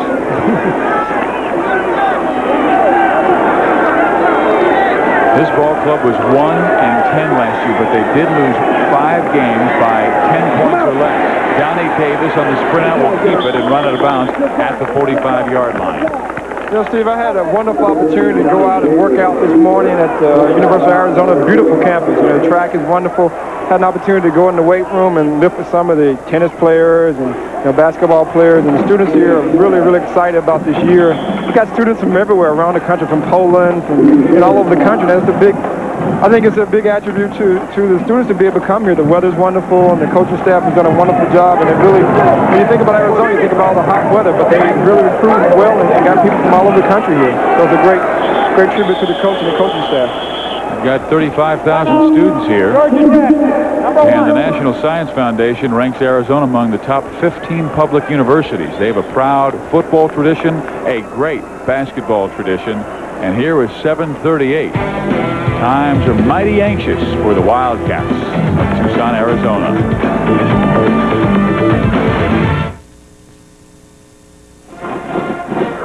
Let's go back 1 year, the 1995 kickoff. Dick Tomey had to agonize through the opener. Georgia Tech struck early as Tommy Luganville hit Derek Stegall for a 14-yard touchdown. The Yellow Jackets were all fired up, but Arizona's Desert Storm defense kept them in the game. Down 14-13 with 29 seconds left. Kevin Schmidtke took it in from 6 yards out to avoid a major upset. But a major upset is taking place here in Tucson. Last year's game was in Atlanta. Here in Tucson, Georgia Tech has a 12-point lead inside 7 minutes and 20 seconds to go. And Tech running the football and facing a 4th down and 3. There's time left for Arizona because they do have big play potential. I mean, it's not a lot of time left, but they got time to a good drive and then hopefully, get a good turnover or something and be able to come in and score twice. But Georgia Tech just want to really maintain ball control, run the ball, and run out the clock. The clock is their best asset right now. They want to be able to use it, Georgia Tech. They're letting the clock just wind down. They will take the penalty and have it pushed back 5 yards. Weaver doesn't care. He just wants to pooch it inside the 20-yard line anyway. But when George O'Leary took over, he said, I don't care if we throw the football a lot or run the football a lot. I want to control the ball a lot. I want to keep my defense off the field. And Georgia Tech in this game has 5 possessions over 5 minutes long. Arizona has just 1. That's ball control. That's ball control. That's what he wanted. I mean, being a defensive coordinator, he know how important ball control is, and that's what he wants out of his team. 6 minutes, 44 seconds to go.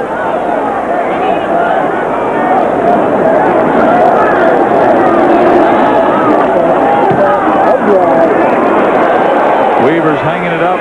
Dice is letting it go. And it'll be 1st and 10 for the Wildcats at their own 20-yard line.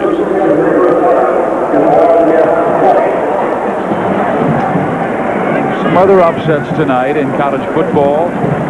Boston College beating number 20 Virginia Tech 20-14. Boston College was preseason ranked by some, and they topped 25, then knocked out when they were really humbled by Ohio State.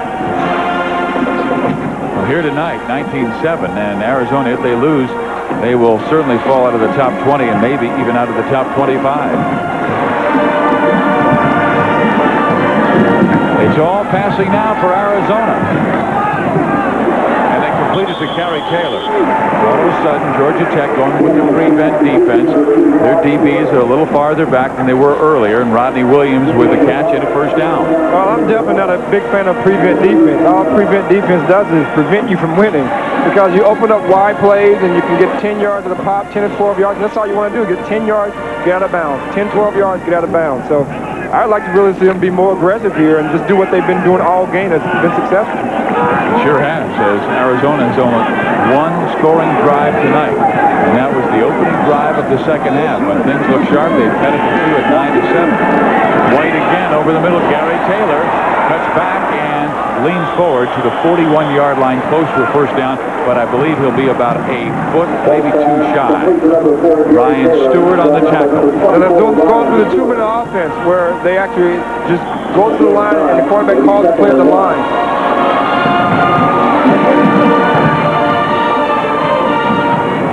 He's looking for Dice in the out. Dice has the catch. Richard Dice could go all the way.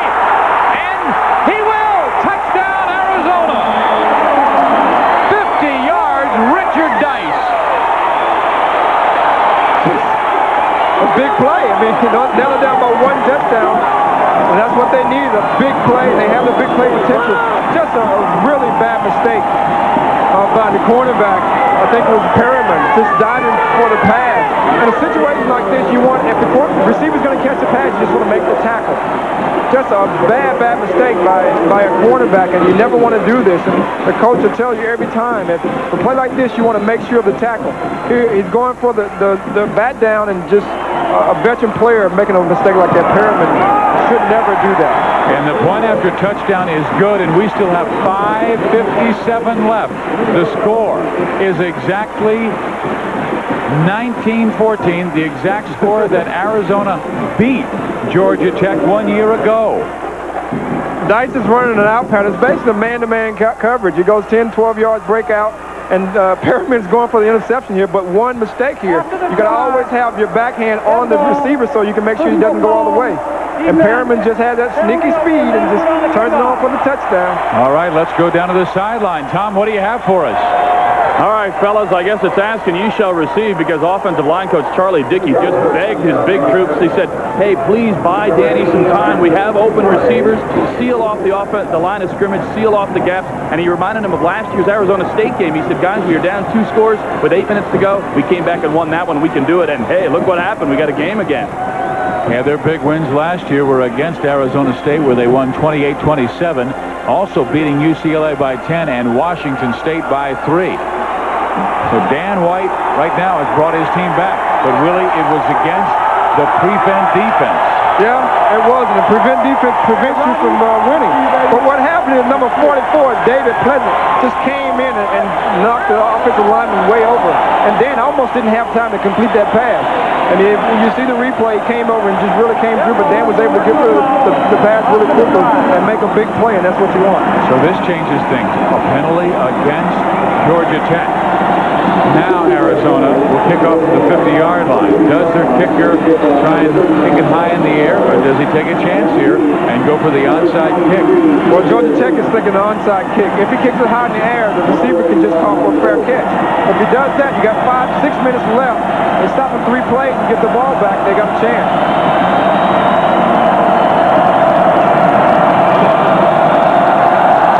He's hammering it.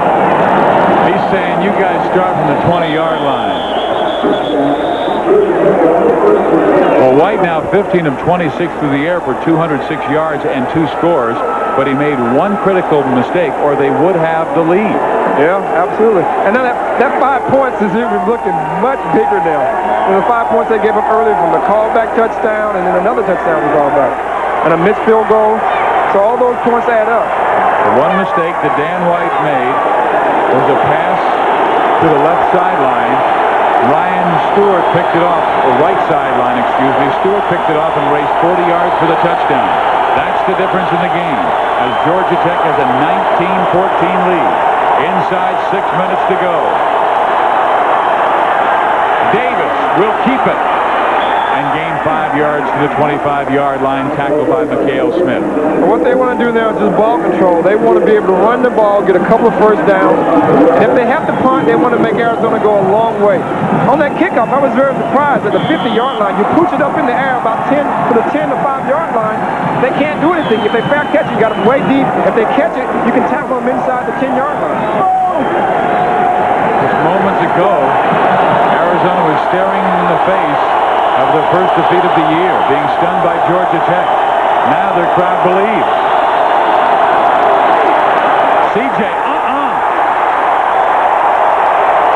Chester Burnett, the sophomore from Denver, Colorado, just met him, helmet on helmet. Well, that's what you want to do. Chester's right in there and just meet him and says, hello, not today. You've got to score over 150, not anymore. It's bear down time, that's what it is. A huge 3rd and 5. Now the Wildcats are believing.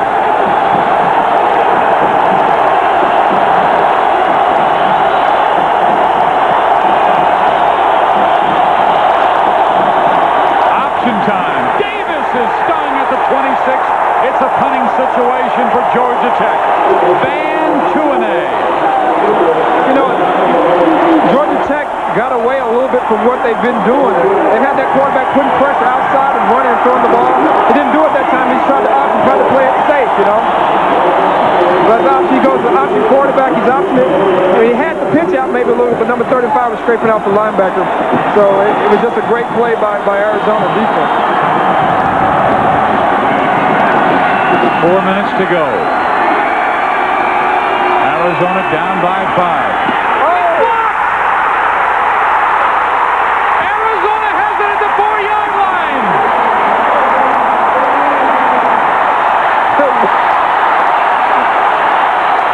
Well, this is exciting football. This is what football is all about. College football at its best.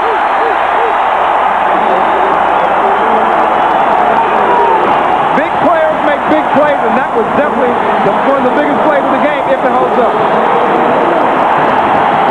Number 26, Harrison just goes in, and like before, they had to block, but he went at the right angle to get the ball, and just a fantastic play. Big play. Armand Williams made the block. Number 37 just comes in, blocks the fit. Just a great play, great individual effort by an individual. And that's what a team is, a bunch of individuals making great efforts. First and goal from the 4-yard line. To the 1, Gary Taylor.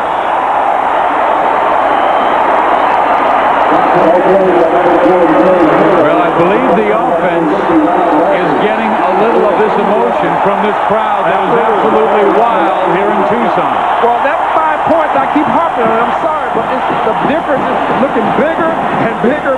3 minutes left to go in the game. 5 points would really be a better situation for Georgia Tech. But Dan White is firing up his team. Oh, yeah, absolutely. They are about 2 feet from the goal line. Second down.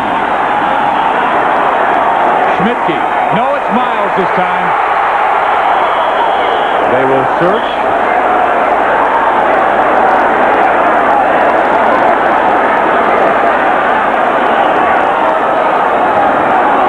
What a game. This is exciting. They gain 1 foot. Third down, goal to go. Dick Tomey knows he was staring in the face of defeat. I look for him to run towards Frank Middleton. He's supposed to be their best blocker, so let's prove it to him, right? Go run at him. I do not believe what I am seeing. Arizona was dead. Quarterback sneak. Touchdown!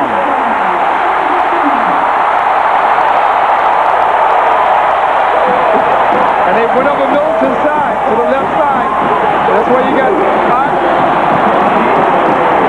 They're going for 2? They have to. They have to go for 2. Well, they're up 1 here. Right. The extra point means nothing. But a 2-pointer gives them a 3-point edge.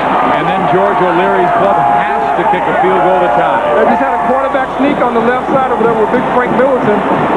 And Frank just pushes his man through, and Dan gets through. And all you have to do is break that white line. There's a white, a blue, and the red, but the white one is the most important because that means touchdown.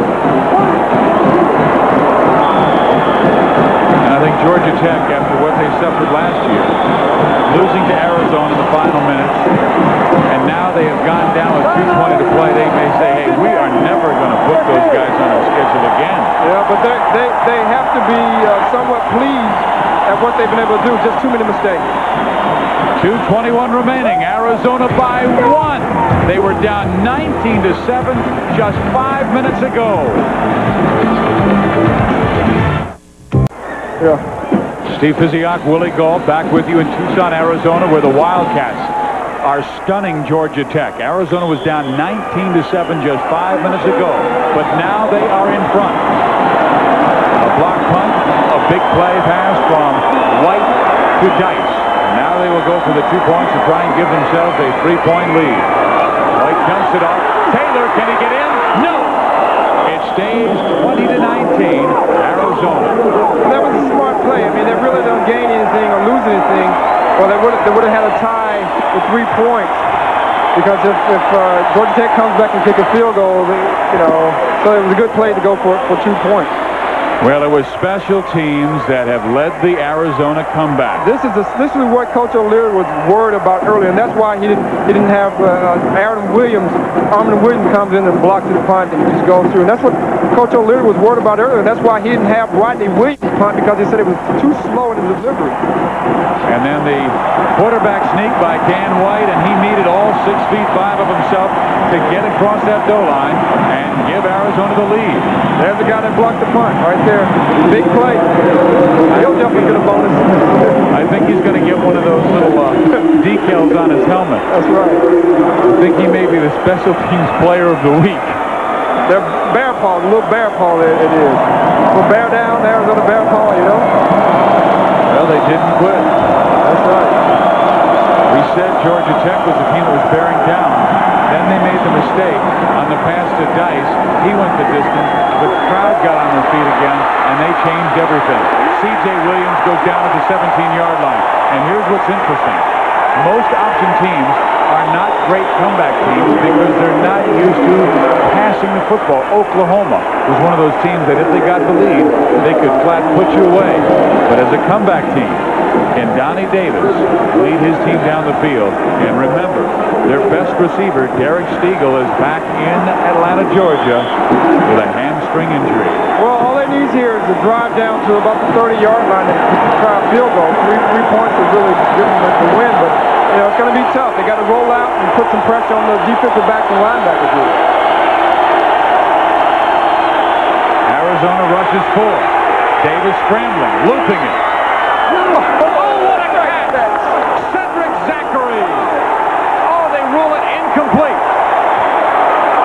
They say he bobbled it as he went out of bounds. I thought he had his feet in, but I did not see him bobble that football. Let's see if he has control here. He goes up. What a great catch. Oh, you're right. He did bobble it, and it also hit turf. Yeah. I don't know if he had control there. Well, that man has done a fabulous job coaching, but I'm sure he believes that you only are coaching a good game if you win. Absolutely. And his team trails by 1. 2 minutes, 9 seconds remain in this college football game. Our Pac-10 opener on Prime Sports. Oh. Brandon Sanders fell down, or I think he has an interception. He was playing center field a good 25 yards off the line of scrimmage when he dropped back. He slipped and fell as the ball was approaching. Donnie Davis had Omar Cassidy almost wide open going down the sideline. It was a bad read because the safety was in the middle of the field. He had Omar Cassidy going down the sideline, the right sideline, and might have made a big play. He had his defender beat. It was an out and up move where the receiver goes down and out and then go up the field. 3rd down and 10.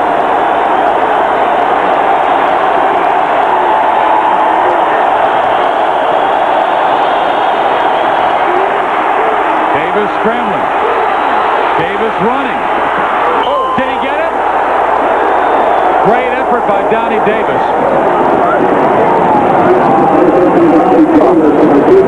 Either way, it's 4 down. That's going to be close. He's going to go for it. That is close. Oh, boy. Brandon Sanders. Brandon just lit him up there. Oh, great job. This is great. That's what happened. Oh, man. You got a running quarterback. Get out there. You know what? There were people who said, you got to watch this guy hit. He's like Ronnie Lott. That was a Ronnie Lott hit. Absolutely. And they love to hit those quarterbacks like that. First team All Pac-10. There are many of his teammates, they say, he is our best football player. Look at this guy. I mean, he's bleeding from his eye, from his nose. He's been patched up most of the first quarter. Oh, yeah. See, that's the type of defensive back you want. He got blood everywhere. He looks mean, you know, and he just goes down and just tries to slob it out somewhere, as they say down on the side. Down on the side. That's right. First down. 1:56 to go. What an effort by Donnie Davis to get the first down. He was looking for Cedric Zachary again. He came up empty. Zachary was the receiver who had such a good game against Florida State last year with 9 catches for 78 yards, but Tech lost badly to the Seminoles. Tell you what, if Donnie could have looked down to his right side, he had Omar Cassidy down wide open. on the backside with two receivers down and only Brandon Sanders had to cover both, and he was wide open.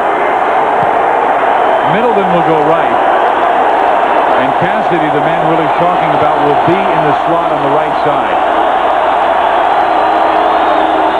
Flag down, and it stops the play. They were bringing Kai McCray on the blitz, number 49. George O'Leary, this one will be painful. He was the defensive coordinator for Bobby Ross for 5 years. Offense. And now he faces a second down and 15 situation. I mean, he produced such stars as Pat Swilling and Marco Coleman and Coleman Rudolph. He was a big part of the reason they won the national championship in 1990. Interesting note, Omar Cassidy is lined up on the slot side, and he's going against Brandon Sanders on the inside, and what he's doing is going out and up. He had Brandon beat that time, and if they go back to that, because what happens is they're playing basically man-to-man with a free safety, and anytime you got man-to-man, you got to be able to throw it to those receiver has to get open on the man-to-man coverage, and if he looks down at his slot receiver going out and up, he might be able to make a big play.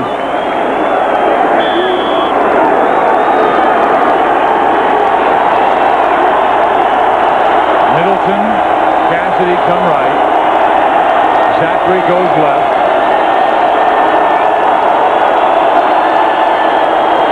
And in a zone. Chuck Osborne from behind, and he wraps up the quarterback, Donnie Davis, who fumbles the football, but I believe Donnie was down. The clock winding down at 1:38 and counting. They dropped back to a zone defense that time. They were playing man-to-man, but Brandon dropped back and said, hey, this guy beat me twice on this slot. Let's drop back in the zone. Very smart play by Arizona. In the zone again. Sean Parnell in the game as the free safety. He is their center fielder.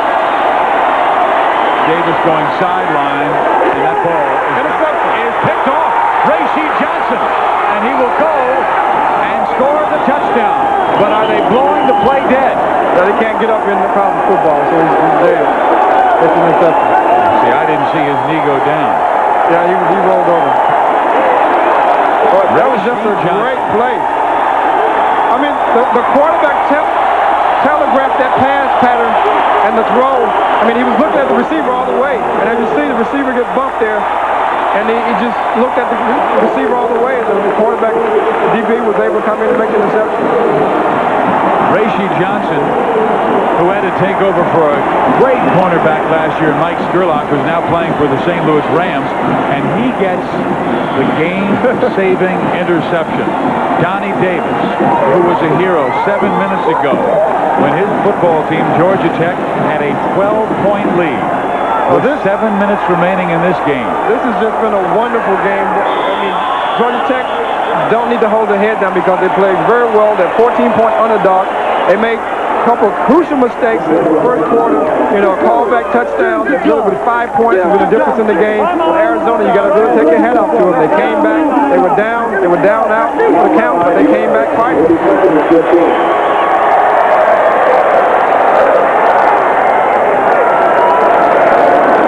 George O'Leary, he had the victory. And his goal will not get any easier as he will take on Virginia at Virginia next week and be home to Maryland, Duke, North Carolina, and then the #1 team in the nation, Florida State. Well, we want you to tune in after the game for all the latest scores and highlights on PressBox on your regional sports network. Check your local listings. They'll fill you in on what's going on around college football and around Major League Baseball. Pennant races continue, and we did have another upset today in college football. Number 20 team was beaten.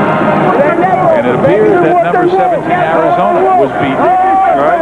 7 minutes ago, these guys were hanging their heads. They couldn't believe it. Well, it just shows a lot of character for a team to be able to come back like that. And, you know, like I said, I would love to have been something on the wall to see what folks said to them at halftime because they really came back out fired up on the second half.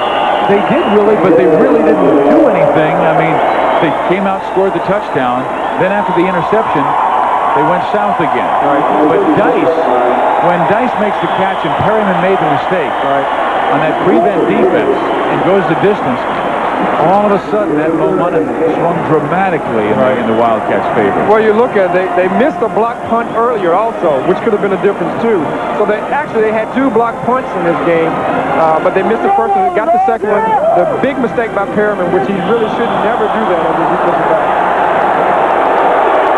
Flags go flying, and there will be some frustrated Georgia Tech players, particularly the more experienced ones, who were the guys who had to suffer the painful defeat last year when they were leading with 29 seconds to go, but Kevin Schmidtke went up the middle, 6 yards out, scored the game-winning touchdown, and Arizona won 19-14. This year, George O'Leary was leading by that score, 19-14. Offside. His punter had his Defense. kick blocked. It was recovered at the 4-yard line.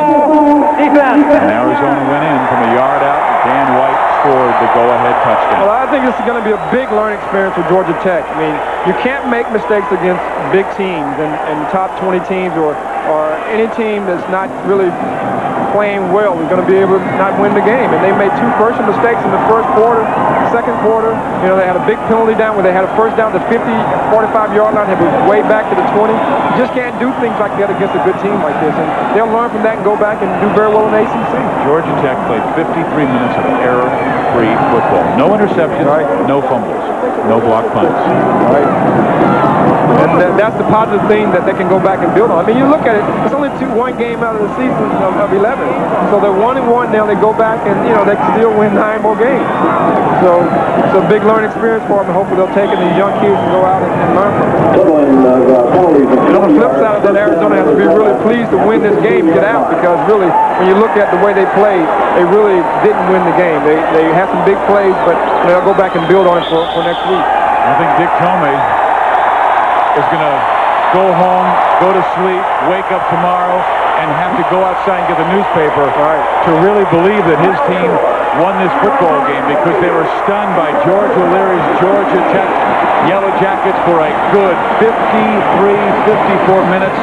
And I think Dick Tomey absolutely shocked that his team was able to come back and win this game. But they did, 20-19. They are true to their theme on the field. Bear down. They bear down on this one and come back to beat Georgia Tech 20-19. We'll be right back to close this one out on Prime Sports.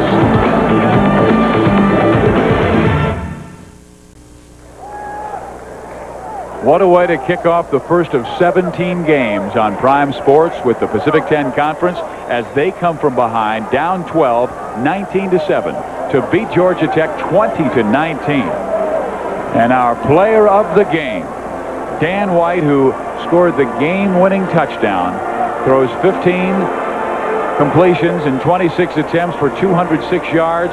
He ran in for the 1 touchdown. He brought his team back when he hit Richard Dice, his favorite receiver, on the right flat, and he scooted 50 yards to bring them back in the game. Throws 2 touchdowns in the game. Dan White, our player of the game, will come back with an interview of our player of the game right after you hear this on Prime Sports. The number 17 team in the nation has to come back from 12 down to beat Georgia Tech 20-19. And the hero of the game, Dan White. He's on the field with our Tom Kirkland. Tom? All right, Steve, the Dan White legend continues now 18-5 as a starter here for his career at Arizona. Boy, this was not easy.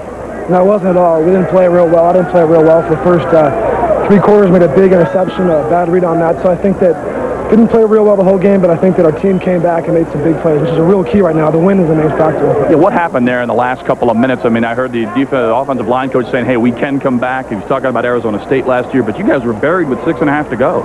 Yeah, we kept on believing. I mean, we need big plays, and we got them. And I think that it shows a lot about our team and our character. And I think that from now on, we got to build from this and not get ourselves in a bad position like we were. But I think that it proves we have some power to make some big plays at big times. Yeah, and Coach has talked about your toughness. What was it like for you after that interception to come back and lead one of the greatest comeback wins that we've seen in a long time? I mean, I was down, but I mean, I threw a pick early last game. Also, I got to start making those mistakes. But I think that being a quarterback, you can't worry about what you did wrong. If you do that, you just get yourself in the gutter and you start doing worse. So I think that being a quarterback, it's always got to be positive. You got to stay focused on the positive. And even if we weren't to win tonight, I have to stay positive and just try to make some plays. Obviously, you do have some work to do before the Pac-10 starts. Oh, for sure. I mean, if we play like that, we're not going to beat anybody in the Pac-10. So we know that. But we'll just take the win right now, and then starting tomorrow, we'll look at the film and try to improve from there. Game effort from Georgia Tech. What's that? Game effort from Georgia Tech. Oh, yeah, they're a great team. Okay, thanks a lot, Dan. Congratulations. We'll see you down the road. That's the story down here. I mean, it doesn't get any more tense than this. Arizona with another incredible come-from-behind win. Send it back up to Stephen. Willie, can you guys top that? Absolutely no way, but what a thrilling finish on Prime Sports as Georgia Tech loses to the Arizona Wildcats 20-19. We'll come back to wrap things up right after this.